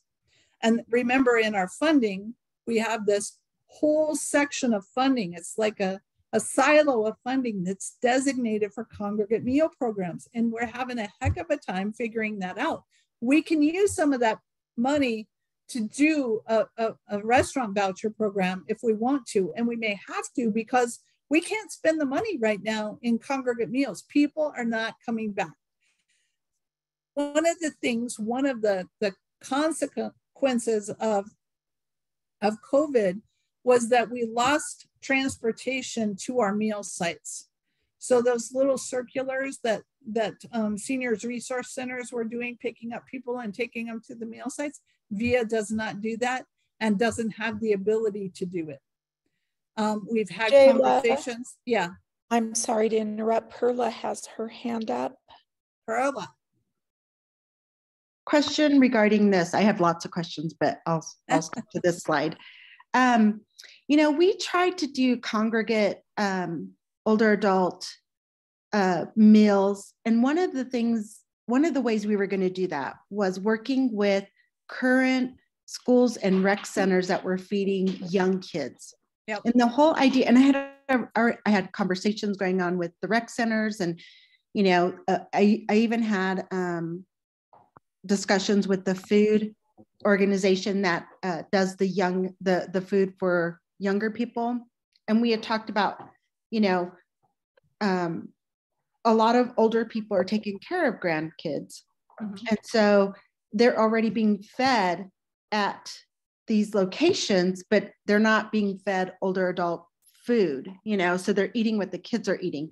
And sometimes they need, you know, more, they're diabetic or they have special needs. And so we talked all through that, and then COVID hit. And so we might have that conversation again, because if there, and Sharon had provided us a list of like all the places that were already supplying food. And so we were trying to supplement those meals in different areas, not in the same areas. So I think this warrants for additional conversations about what we were talking about before, and the areas that older people are already going to because they have grandchildren going there, or because other family members are going there, because they're the same neighborhoods. Yep, they are marginalized neighborhoods, which is really good, right? Yeah. And so there's a lot of our rural areas have the AAA's partner with the schools to offer food, but it does take some tweaking of the menu, right? Because of the Older Americans Act requirements. And then the other thing is the seating. It's hard for people to get in that kind of the tables, right? Yeah. So we need different types of tables because we had talked through all of that. Yeah. Except for the seating, we had talked about like how we would identify the meals for older adults and how we would identify the meals for the children. And so there could even be transportation too, because they have buses, right? We should talk about this more. Yeah, we should talk about this because I think there's an opportunity here. We know the things we do know is when you offer entertainment at meals, people come.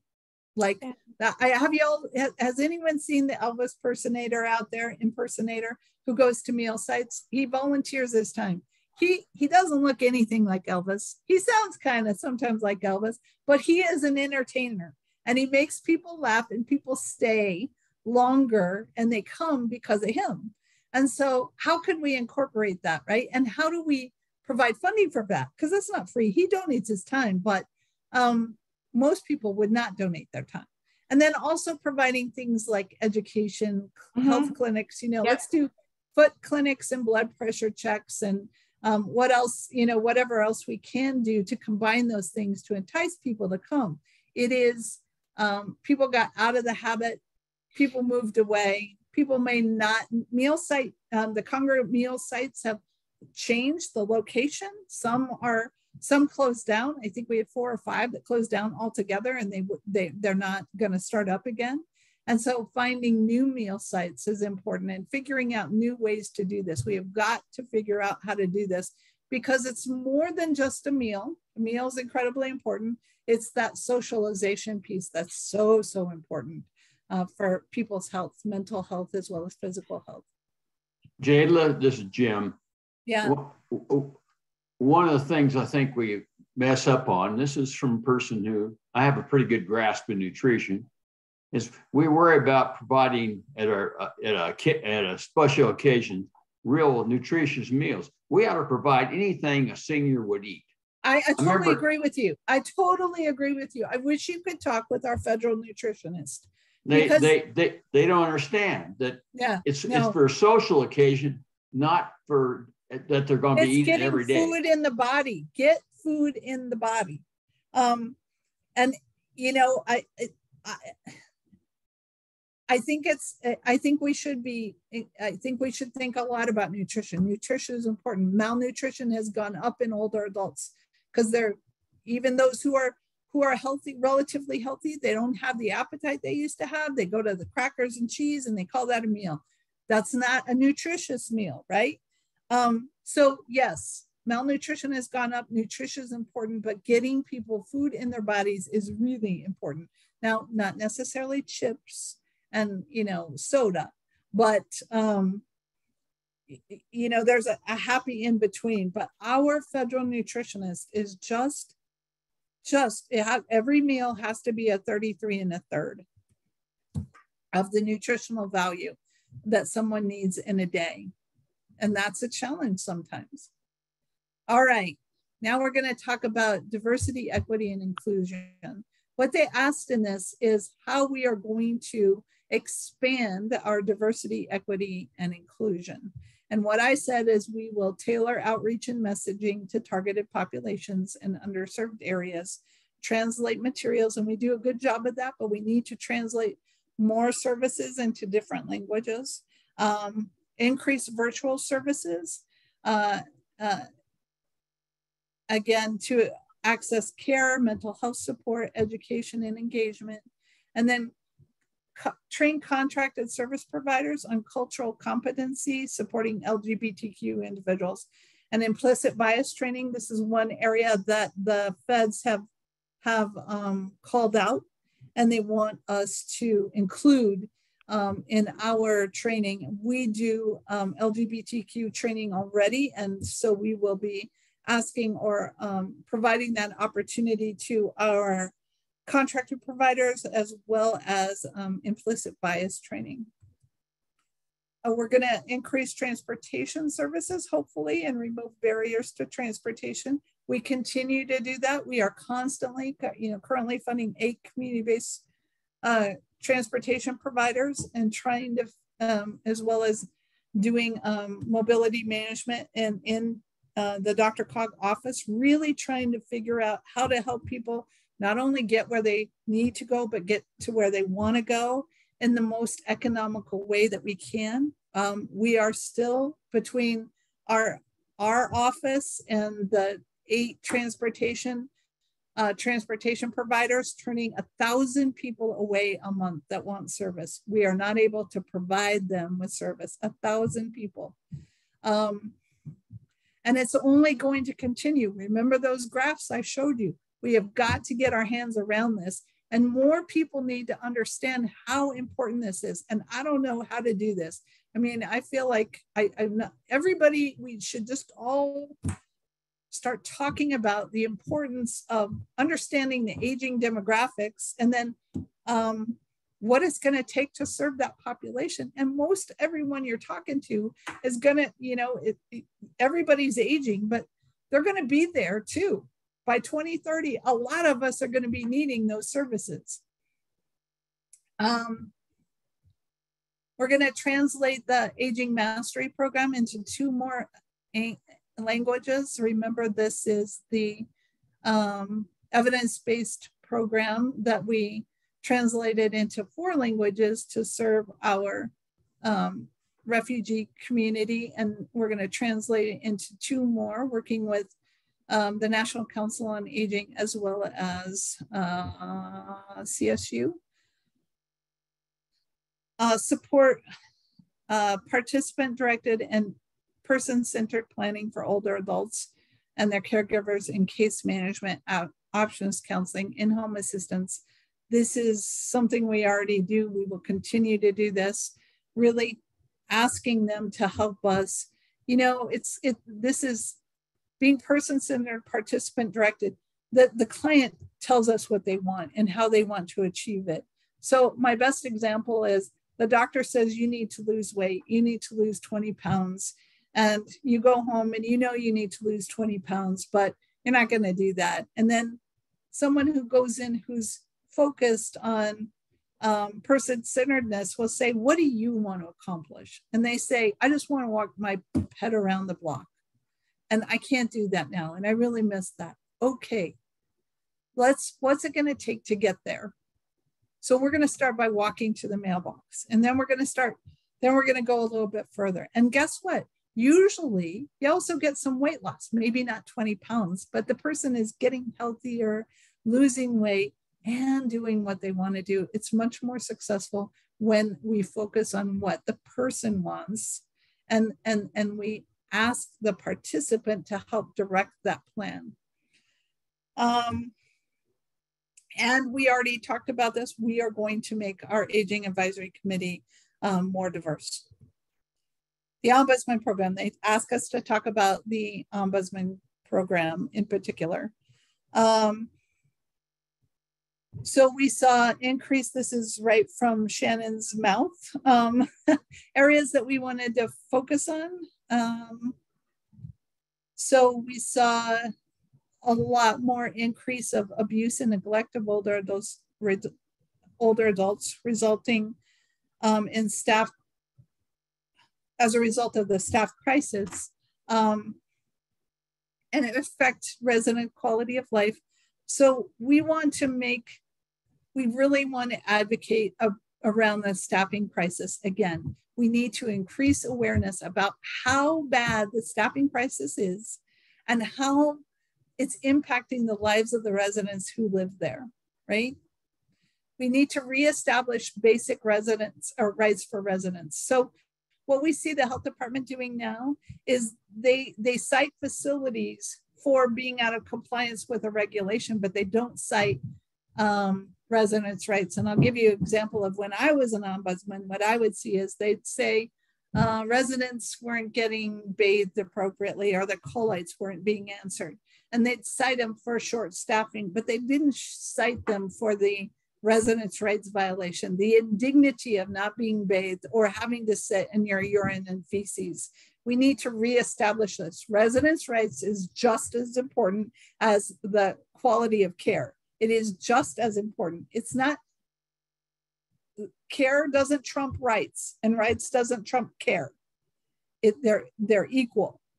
It's so important that facilities, that the health department sends a message to facility staff saying, no, it's not okay for you to treat people like they're less than. And we're not seeing that right now. Advocate for formalized oversight of guardians has been a problem for years. I don't know, Shannon, are you on? I can't see. Yeah. You want to talk about these last two? Sorry, but you know, again, with regards to the guardianship, you know, guardianship is one of those things that just ties our hands often. If there's a guardian involved, and I mean, essentially a court then has put them in place to make decisions, but we have guardians who have been appointed in situations that maybe aren't doing what is in the best interest of the person who they are placed in guardianship over. And sometimes that's a family member, but also sometimes it's a professional guardian who really, there's not a lot of checks and balances. And so we have some well-known guardians in our area who are, in my estimation, being financially and physically abusive in which and how they're managing their clients and or their, if it's a parent or a family member's care and finances. And it gets difficult because the courts really don't provide. There's just not, the laws in Colorado are loose, and it's something that was being worked on with a lot of attorneys involved before the pandemic took place. And as we're hearing, it's kind of changed everything. Once the pandemic happened, everything stopped.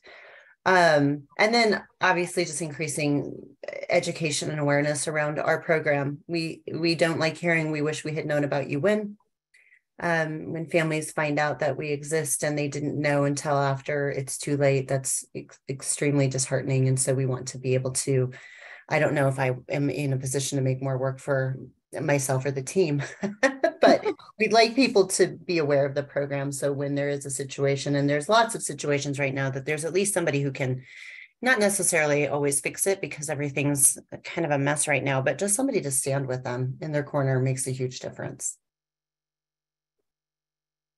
Great, thank you. Now you want to continue? Yeah, you want to talk about the PACE Ombudsman program? There's really not much of a PACE Ombudsman program. We're the only local PACE Ombudsman in the state. We have funding for less than one full-time PACE Ombudsman. And that is not something that has been pursued heavily at the state level to increase that funding. It's not a federal program. And so there's a lot of dollars that are being budgeted for by various programs, but it proved to be a very advantageous program to run, as you guys knew that our PACE provider in our region actually had a sanction placed on them for not providing appropriate care. And I feel like that was very much a part of what the Ombudsman was able to bring to light, and the shortfalls. And then of course they went to a for-profit, Innovage went to a for-profit model. And so as these participants aren't getting the care, the CEO was making somewhere of $5.5 million that year. So obviously we would like to try to push for additional funding for the PACE program, especially with home community-based services being such a push, and something that, you know, is greatly needed. I think we'll see more and more people looking at the PACE model as an excellent model, and on paper it is. It's an excellent choice. It's just the execution that can be difficult when you have a capitated program that then goes to a for-profit model. And then just trying to bring the players together, as far as we have these systems set up within the long-term care side of the world with the health department, you know, the people, the regulators and the enforcement agencies, and trying to get that done on the PACE side has been extremely fragmented. And so trying to align those processes so we can have a better flow of information. I mean, they're talking about restructuring the PACE program, and when they go out for lack of a better term, but for their audit or survey, it's like, why wouldn't you call the Ombudsman and find out what we're hearing? Because that's what surveyors do in long-term care, and that was something that was completely novice to them. So it's things like that just bringing those systems sort of all together. And again, the PACE program started about a year before the pandemic, and so we're all still catching our breath. And then increase outreach to targeted audiences. Trying to get into some of the communities where we know more PACE participants are being served, and some senior high-rises, independent livings. That's something we were doing before the pandemic so that they would be aware of our program, because it does seem that the PACE model sort of has groups of senior high-rise living situations where they're sort of targeting outreach. Then we want to do the same thing to make sure that they know about our program, so they can be provided what their options are, what their rights are, if there's concerns, complaints, who they can contact. I think that's it. Thank you so much. Mm-hmm. Evidence-based programs. This is a big push at the federal level, including evidence-based programs. We currently fund evidence-based programs in the area of fall prevention, health and wellness, and nutrition. And these are the programs that we fund in those areas. We would like to increase over the next 4 years our evidence-based services to caregivers. We'd like to develop a caregiver evidence-based program. For those of you who have been around a few years, you'll know I've been trying to do a caregiver program for a while, and have not been successful in finding one that I think works well in our region and that we could afford. 2 of our contracted service providers have stopped providing caregiver support programs. So we are going to start one internally that will engage 2 evidence-based programs, including powerful tools for caregivers, and maybe it's called Pearls. We're still looking at the second program. Erica is doing all the research for this and getting ready to start this program. We will hire 2 staff. We do this is this is funding that is there's designated funding in the Older Americans Act for this program. It will be region-wide, where the other 2 programs were not region-wide. It will we'll have 2 staff people at this point, moving within 2 years. I told Erica to offer Spanish speaking services as well in this area, because there are a lot of Spanish speaking caregivers out there. This is designated funding that's not going away. It's actually been increasing in the Older Americans Act. So we think we can do this program and sustain it at least for the next 4 years, as long as we get the at least level funding from the feds. So one of the things that we will need to continue to do is, and this is in the area of collaborative or innovation and improvements, hard to do. Remember that in 2020, the Older Americans Act was reauthorized, and there was all sorts of new requirements. I went over that a few months ago, right? In the Older Americans Act, there was a companion bill that went along with it that would have increased funding by 30%, 30 to 40 in some cases, and Ombudsman program even more. But the Older Americans Act bill went through, and the money part of it did not go through. So we have these new regulations and no money to go with it. So that makes it really hard to do even what we were doing before the pandemic. And over the next 2 years, as we lose the other funding sources of COVID relief, it's going to make it even harder. We have to collaborate. We have to work together.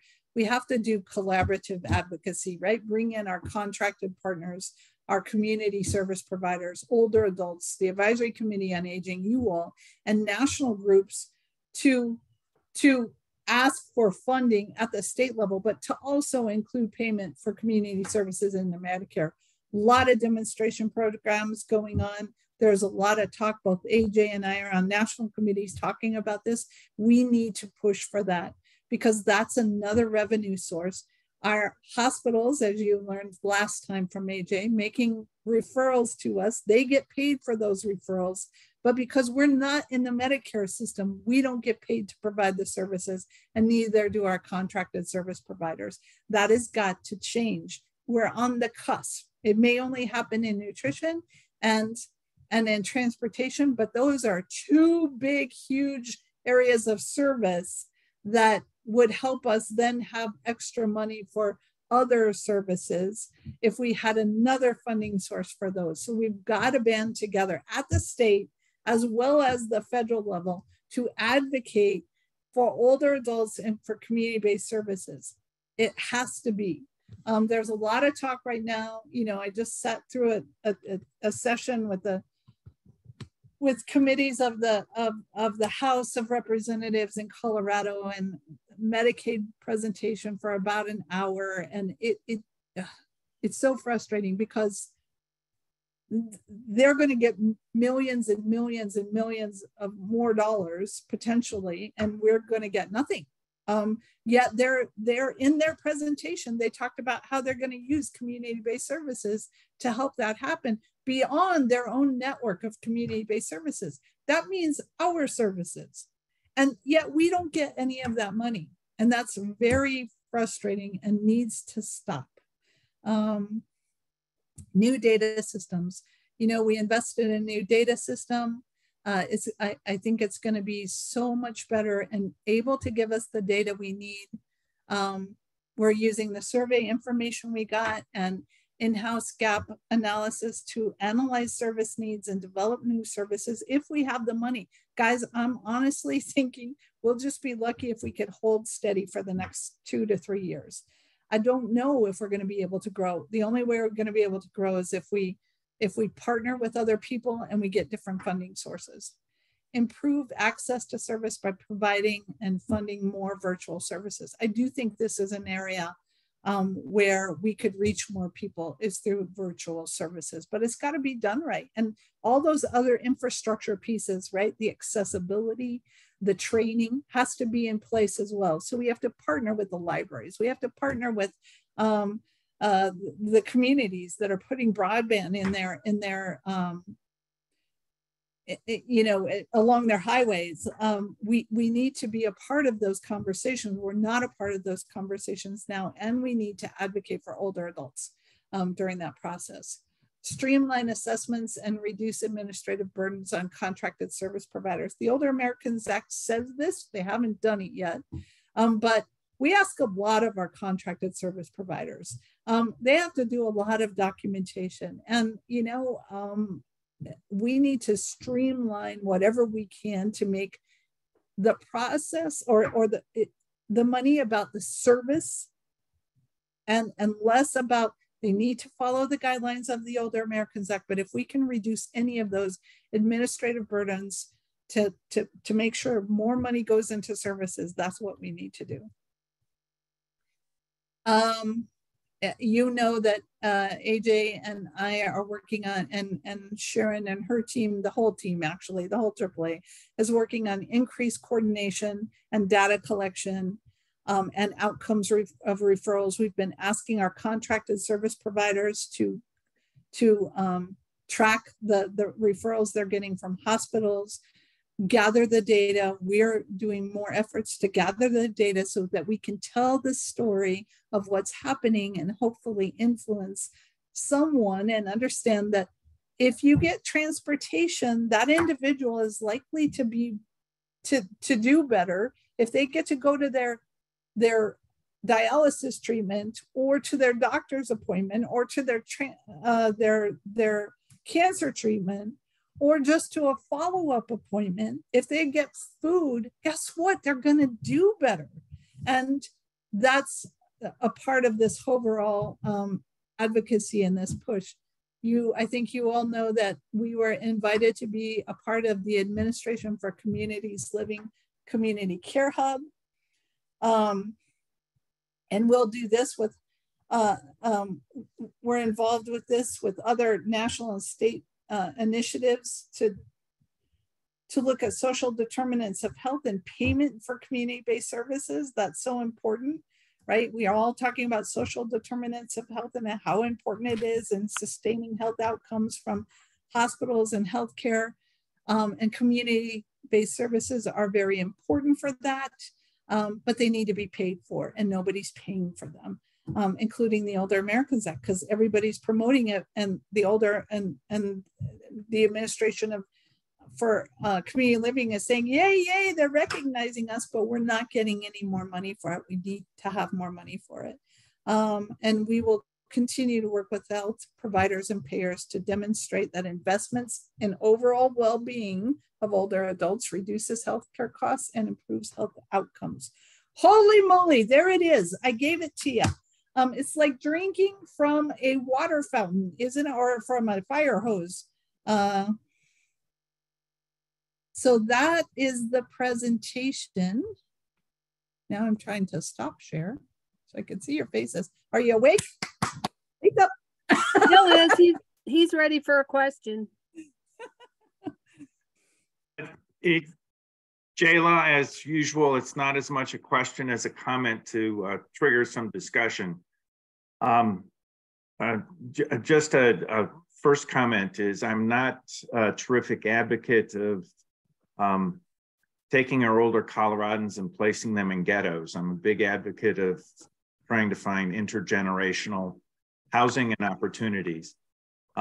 One comment, in looking at the long term, some of the folks that are in school now or will be coming out of school over the next 30 years are still in school. And some of those folks are actually hopefully going to be filling some of the staffing needs that were needed across the space.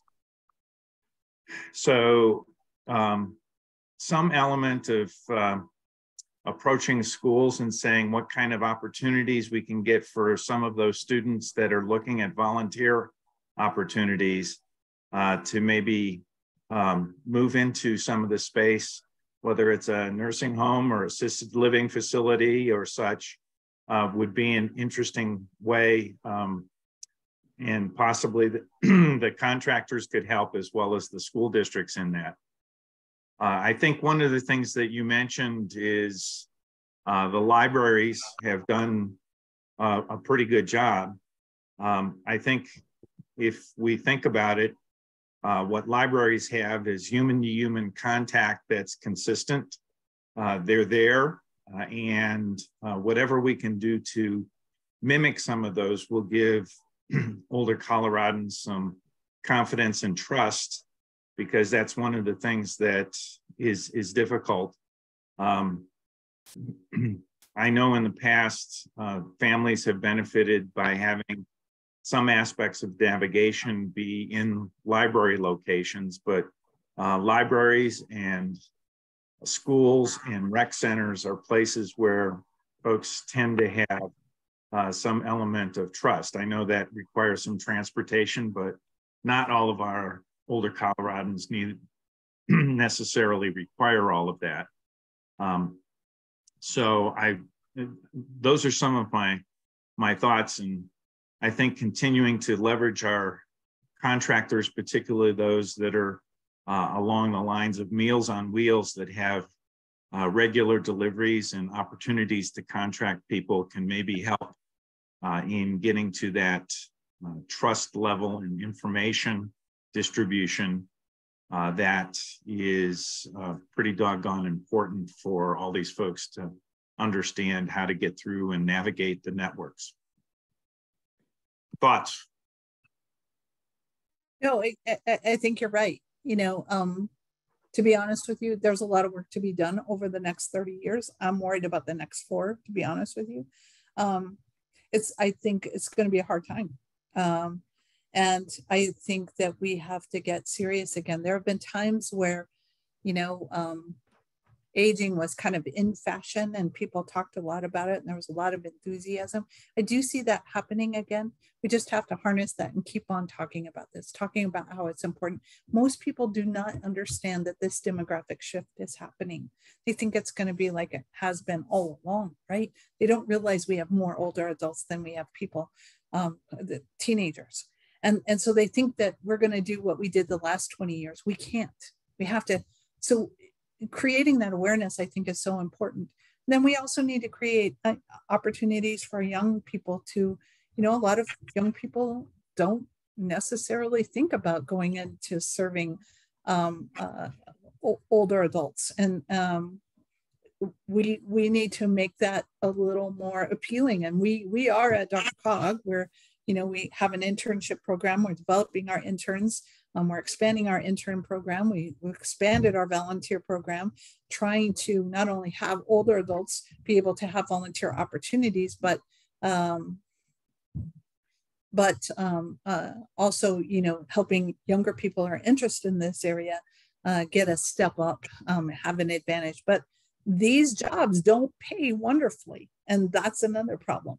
And until we start to value taking care of older adults a little bit more, and that's social. I don't know what that's going to take.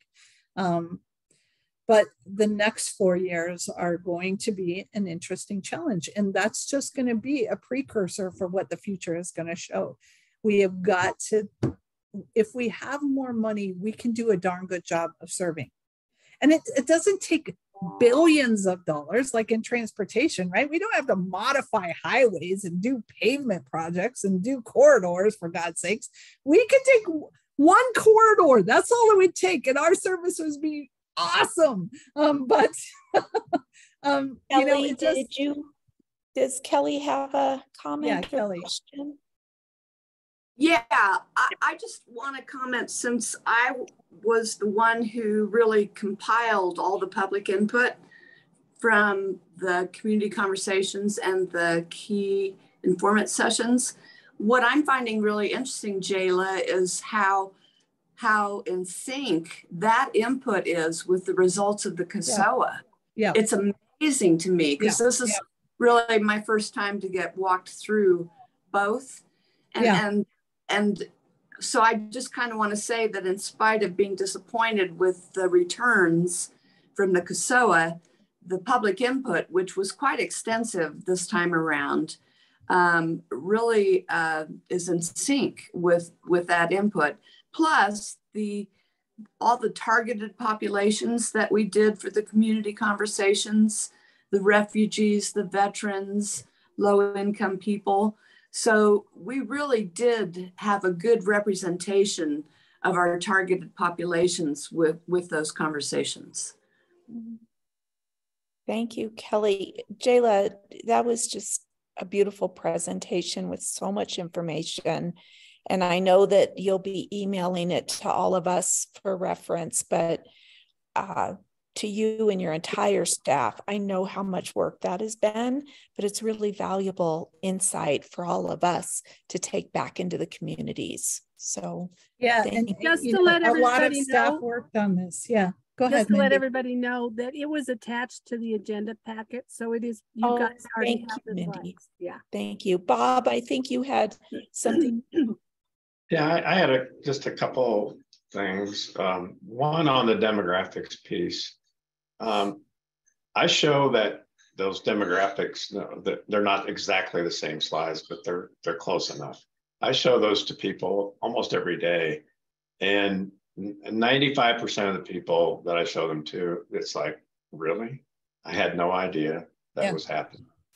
So what it brings to mind though is maybe there's something a lot broader that we should be thinking about doing in terms of communicating that information to the public, like through public service announcements or, through, TV news, something that gets the word out a lot faster than we can get it out.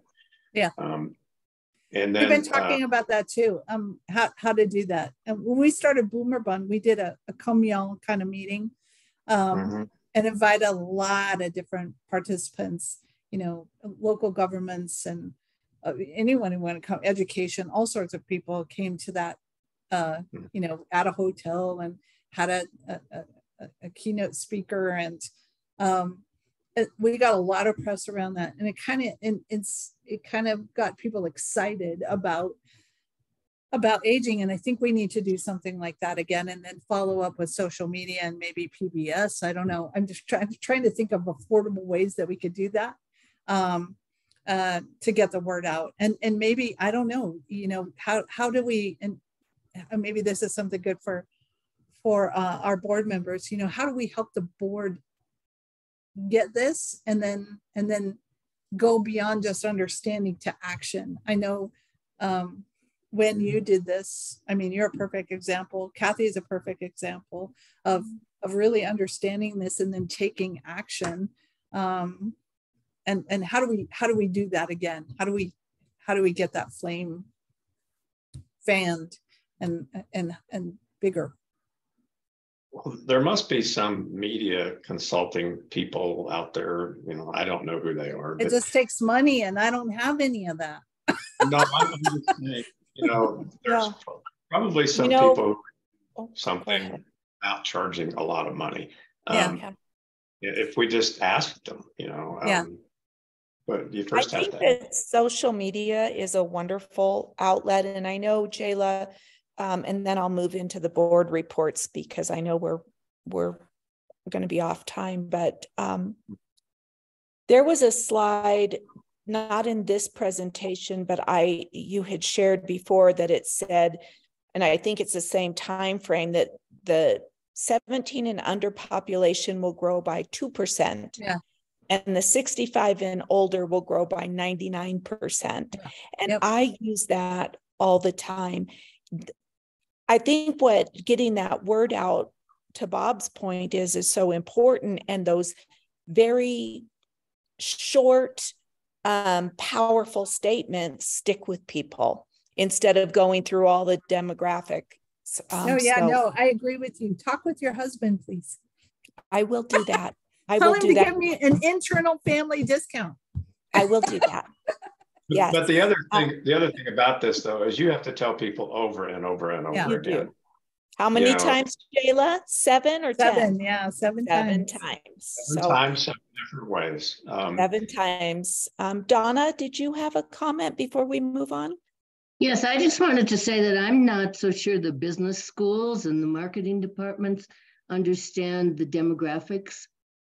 I'm married to a business consultant, and he kind of places aging along with other categories, but I don't know that they really understand the impact that it could all have. And I would love to have a conversation with him, and maybe I'll buy him lunch. I'll meet you in Golden and buy you lunch. If you can find him in town, we could arrange that. In London. He's on his way Yeah, again. no kidding. Yeah, but I think that would be interesting because he knows what I do, but I don't think he quite understands. So you could maybe tell him. All right. That would be awesome, and get his feedback on, because if we can get that, remember, like Samsung was really into the aging of the population, and it was really cool for a while, and it's kind of fallen out of favor. It hasn't changed any. It's still the same, but it is challenging to get that word out. Well, when he gets back from skiing, I'll talk to him. Okay. Thanks. Yeah, the thing about those big companies is, if they don't get a good reaction, they just drop it. That's an issue too. One other quick question, and that is, what was the reaction of the DRCOG board when you showed this? And I know we have a couple of DRCOG board members on here too. So I did it really fast. We had a big discussion about the demographics beforehand, and there was a lot of conversation. My colleague Zach gave a presentation about the demographic changes in the region. And that there was a lot of conversation about that. And so that was good. And there's a lot of awareness. There seems to be support, but I really was up to the last 2 minutes of the presentation. I will tell you though, I had 4 board members reach out to me and say, good presentation, nice job, helpful information. I'll let's hear from our board chair Conklin. I want you to know, board chair Conklin and Director Shaw explain or tell you more. Jayla's right that she took it right to the time limit. And so we didn't have any real reaction questions at the end of the presentation. I thought it was fantastic. I always think it's fantastic hearing this information, but we didn't necessarily get a automatic feedback. I think the board has heard the demographics and kind of gets it. I don't know that other electeds necessarily do, that don't have that on a regular basis. And as I was hearing the presentation today, I almost wonder if some electeds, we've got a 100-page bill on housing that is, I think, very unfriendly to communities and seniors. And it may be that they think if we build lots of housing and lots of fancy stuff, maybe we'll battle that demographic trend. I mean, maybe they're trying to fight that demographic trend as opposed to understand it. That may be a really cynical attitude. But I had that thought as I was hearing the presentation today. Yeah, Lynn, that's good insight.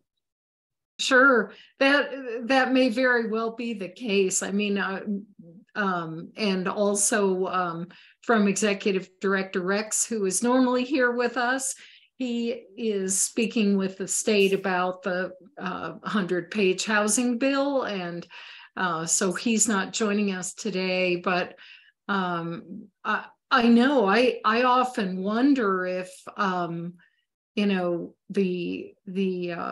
legal immigration policy could include you agree to have a family of 3.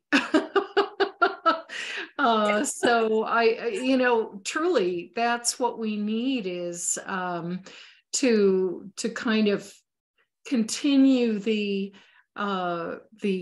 cycle of young people being added to our society. And I don't know, I think it is even nationally, but more so for Colorado, a huge problem. And I often joke about being the lucky 90-year-old who has a spry 65-year-old caregiver, because you know there won't be any 40-year-olds left to provide care for the aging population or the age advantaged population. So it's a really tough problem that we face, and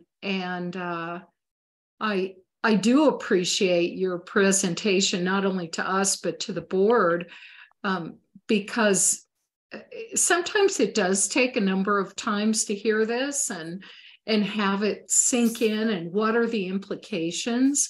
So I think people are probably at the point where they're beginning to see the implications, and they're somewhat frightening. So, and kudos to Board Chair Conklin, because I think he was one of the first to appear with you, Jayla, on No Copay Radio. I actually have not appeared on No Copay. No, you didn't? No, not yet. I got. It's coming up. I was supposed to, and then this thing called a pandemic hit. No, I was literally about to do it at that point in time. So hopefully soon. We have you scheduled though, don't we? I got an email about scheduling. I haven't done it yet. Okay. I've been slow. I've been slow responding. And I don't know if the media might go along with public service announcements about even you know, it could be a multi-pronged message about, did you know that through the DRCOG Area Agency on Aging, we offer these things to seniors, but we need your help to keep it going. Donate here. Yeah, I mean, yeah, maybe. I mean, multi-pronged, you know, we have these services, but also we need money. People react a lot better to a crisis. So if we can somehow use this information to create a crisis, and lay out some really audacious solutions, you know, that will eventually trickle down into something that can actually be done. But to me, you know, it's been my experience in the past when I was still working for a living, but it's something to give some thought to. All right. Well, let's. May I join this? Yes. Everything that Bob is saying, I think is something we need to kind of focus on, because the brilliance of the presentations that we go through monthly kind of leave you awfully sad at the end of the meeting. And yet we haven't found a way to broaden the approach.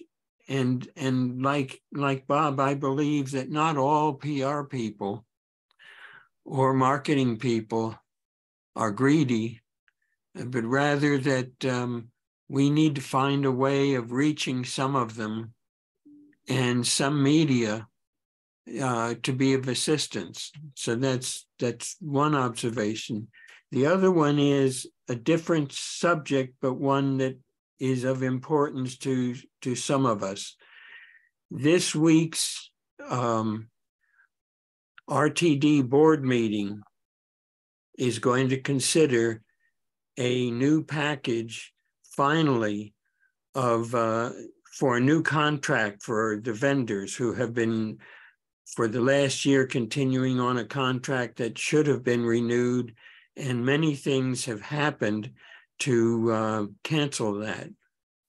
This Tuesday, they will be talking about the fact of a proposal, a new proposal, that is a proposal that only arrived in the last month, of, for instance, canceling all of VIA's accessorized services, excuse me, and transferring them to two national groups. And the dynamics of the conversation is going to be kind of interesting.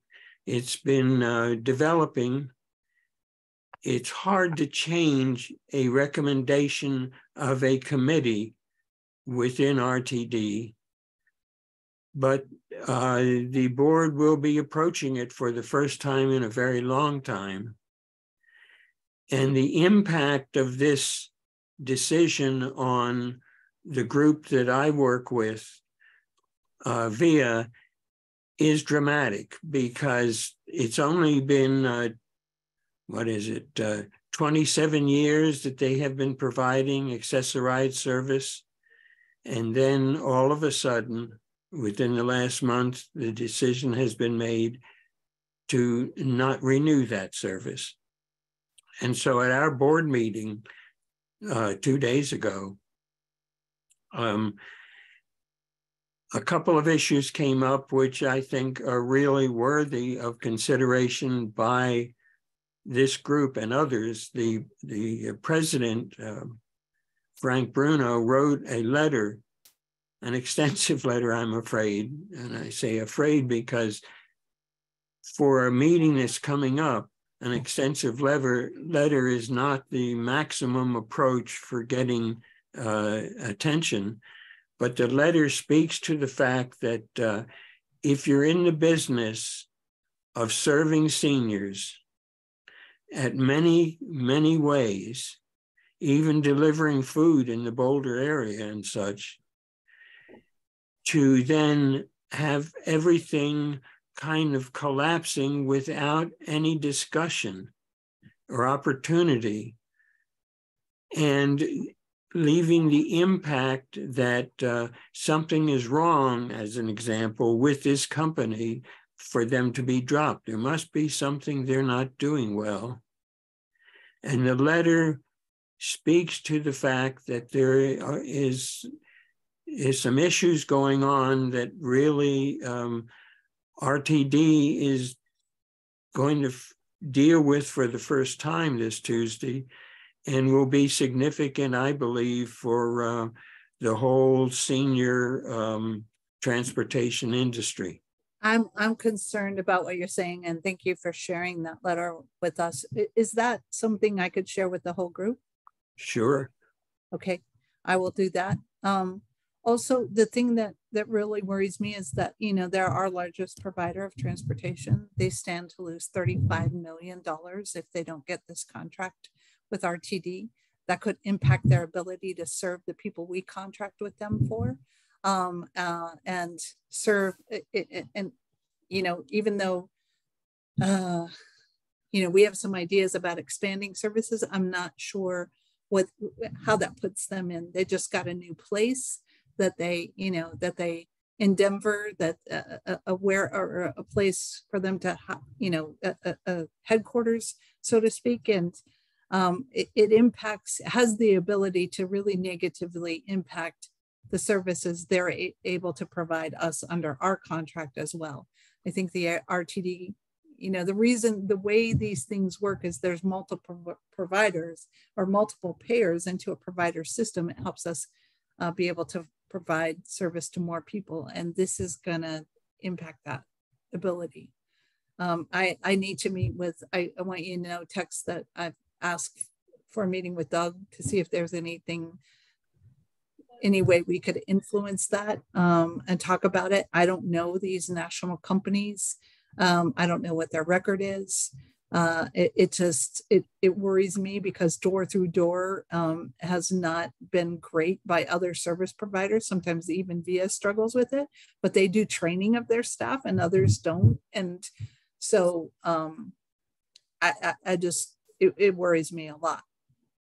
Tex, may I ask who these other national companies are? Yeah, there is one of them has been there for a long time called Transdev. They've done 25% of the service for, you know, probably 10 years. they will now be handling 65% of the service of Access-a-Ride. And then the other is a new group called MTM, which has been hired 2 years ago to provide the assessment of who should be eligible for and make the eligibility determination for Access-a-Ride users. They are now one of the people who are going to get the remainder of the contract. It's a Missouri group, no previous contact with Colorado in any way. And so the whole situation is quite interesting, especially speaking to Jayla's little comment. The board met this Wednesday, and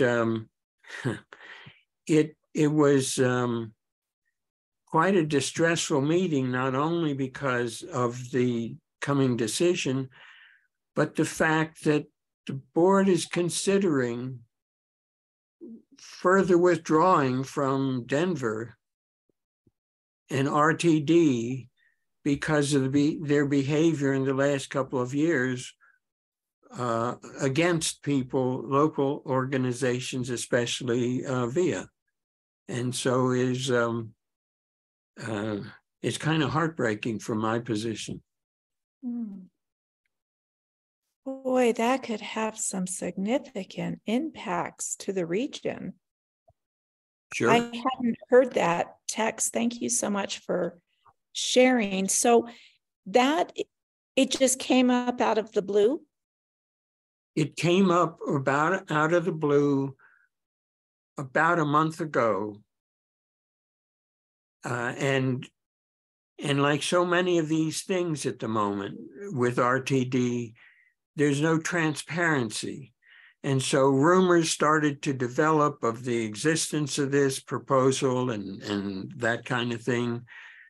But the announcement did not come forward for about 2 weeks. So the last 2 weeks, one tries to then enter the conversation which never existed. And so this is a dramatic opportunity. Now, I do have and will make available through Mindy the letter from Frank, because he's not attacking this situation because he feels that it will not succeed. Because there's so many elements going on that relate to these two organizations. And so, but the letter does express a situation of some significance, I think, to the greater community. Mm-hmm. How many trips a month does VIA do for the entire metro area? Do you know? Or Jayla, do you know? No, Travis does. Is he on still? Travis? I just asked him this and I can't remember. I mean, but I would guess they're significant. Like there are it is significant. And it's the only, as Jayla says, it's the only one that's door through door now. It's well, it's not the only one, but they do. I mean, they train, right? They train door through door. Yeah. And they are our largest service provider. And I cannot remember how many trips he told me they do a month. But it's significant. I mean, it's significant. Really significant because I do remember SRC weren't they doing close to 10,000 a month? Chris? I don't recall. Yeah, I thought they were. I'm afraid to give a figure because it's a lot. It's a lot. It's a lot. Okay. Well, please keep us posted on this issue because I'm afraid that could really significantly impact VIA's ability to serve then through the DRCOG grant. And then what you have to remember is that we'll have less money next year if I don't, if we don't get new funding source, we'll have less money next year. Yeah. And so that's another cut for them. And will they be able to sustain in the metro area? And we don't have a provider right now that has the capacity to do it. Now, you know, maybe these other two companies, but I don't know them. And I like working with VIA. I can call Frank, I can call Bill Patterson and say, there's an issue, there's a problem, right? And we can resolve things. That kind of partnership is really important when it comes to transportation. And they jump through hoops to get us started here in the metropolitan area. That's what I was going to say. They really stepped up to the bat when we needed them. Yeah. They really did. Okay. Well, I know we are running over. Are there any other? Travis says VIA does about 3,000 trips per month. Oh, 3,000. Mm-hmm. Okay. I was thinking it was a lot more than that, but still that's significant. That's significant. Yeah. Remember they are. Yeah. I think probably SSRU did more than that because we didn't have other providers at that time. Right. Right. Okay. All right. Thank you. Any other county reports, or do our board members have anything else they want to contribute? Steve, Wynn? I will just add on, since I kind of left it hanging out there, the Senate Bill 213 is the one that we talked about in terms of housing. This is me talking as an individual, not me on behalf of City Council or in my role with DRCOG. I would just encourage everybody to keep an eye on this one. As Phil made reference earlier, it does things to take away local control from home-ruled cities. In often cases, the local cities are the best to make some of those judgments about land use and what's going to work in that regard. So it's a pretty interesting bill. They put out a press release that made it sound absolutely awesome. I think there are some concerns. There are concerns. Okay. Stay tuned. Okay. I have a slight, just a real quick county update in Douglas. We will be holding the first of hopefully many town hall events that are completely focused on aging. Awesome. And I am really pleased that our commissioners are taking the initiative and putting the focus and a spotlight on aging. And it's an opportunity for our community and our older adults to really voice their feelings, concerns, questions, and challenges that they are having as they age in our county. So I will keep you all posted on that, but I'm hoping that it'll be the first of many. If you haven't taken a look at the Douglas County COSOA, do that. It's on our website. I need to look at it before next Tuesday because I'm on the panel. Take a look at it. It gives some good information about what we heard from folks in your Douglas. Area. Good. Okay. All right, you guys. Thank you. I know we ran over, but boy, wasn't that worth it, and really good stuff today. And Mindy, when is our next meeting? It is on, well, I don't even have it in the thing. Let me look on the calendar real quick. I was just looking. I didn't catch that when I was doing it, but we are. I think it's April 28th. April 28th. You are correct. Thank you. Perfect. Thanks. All right. Have a lovely weekend. Thank you. Bye-bye. Thanks, everybody. Take care. Bye. Bye.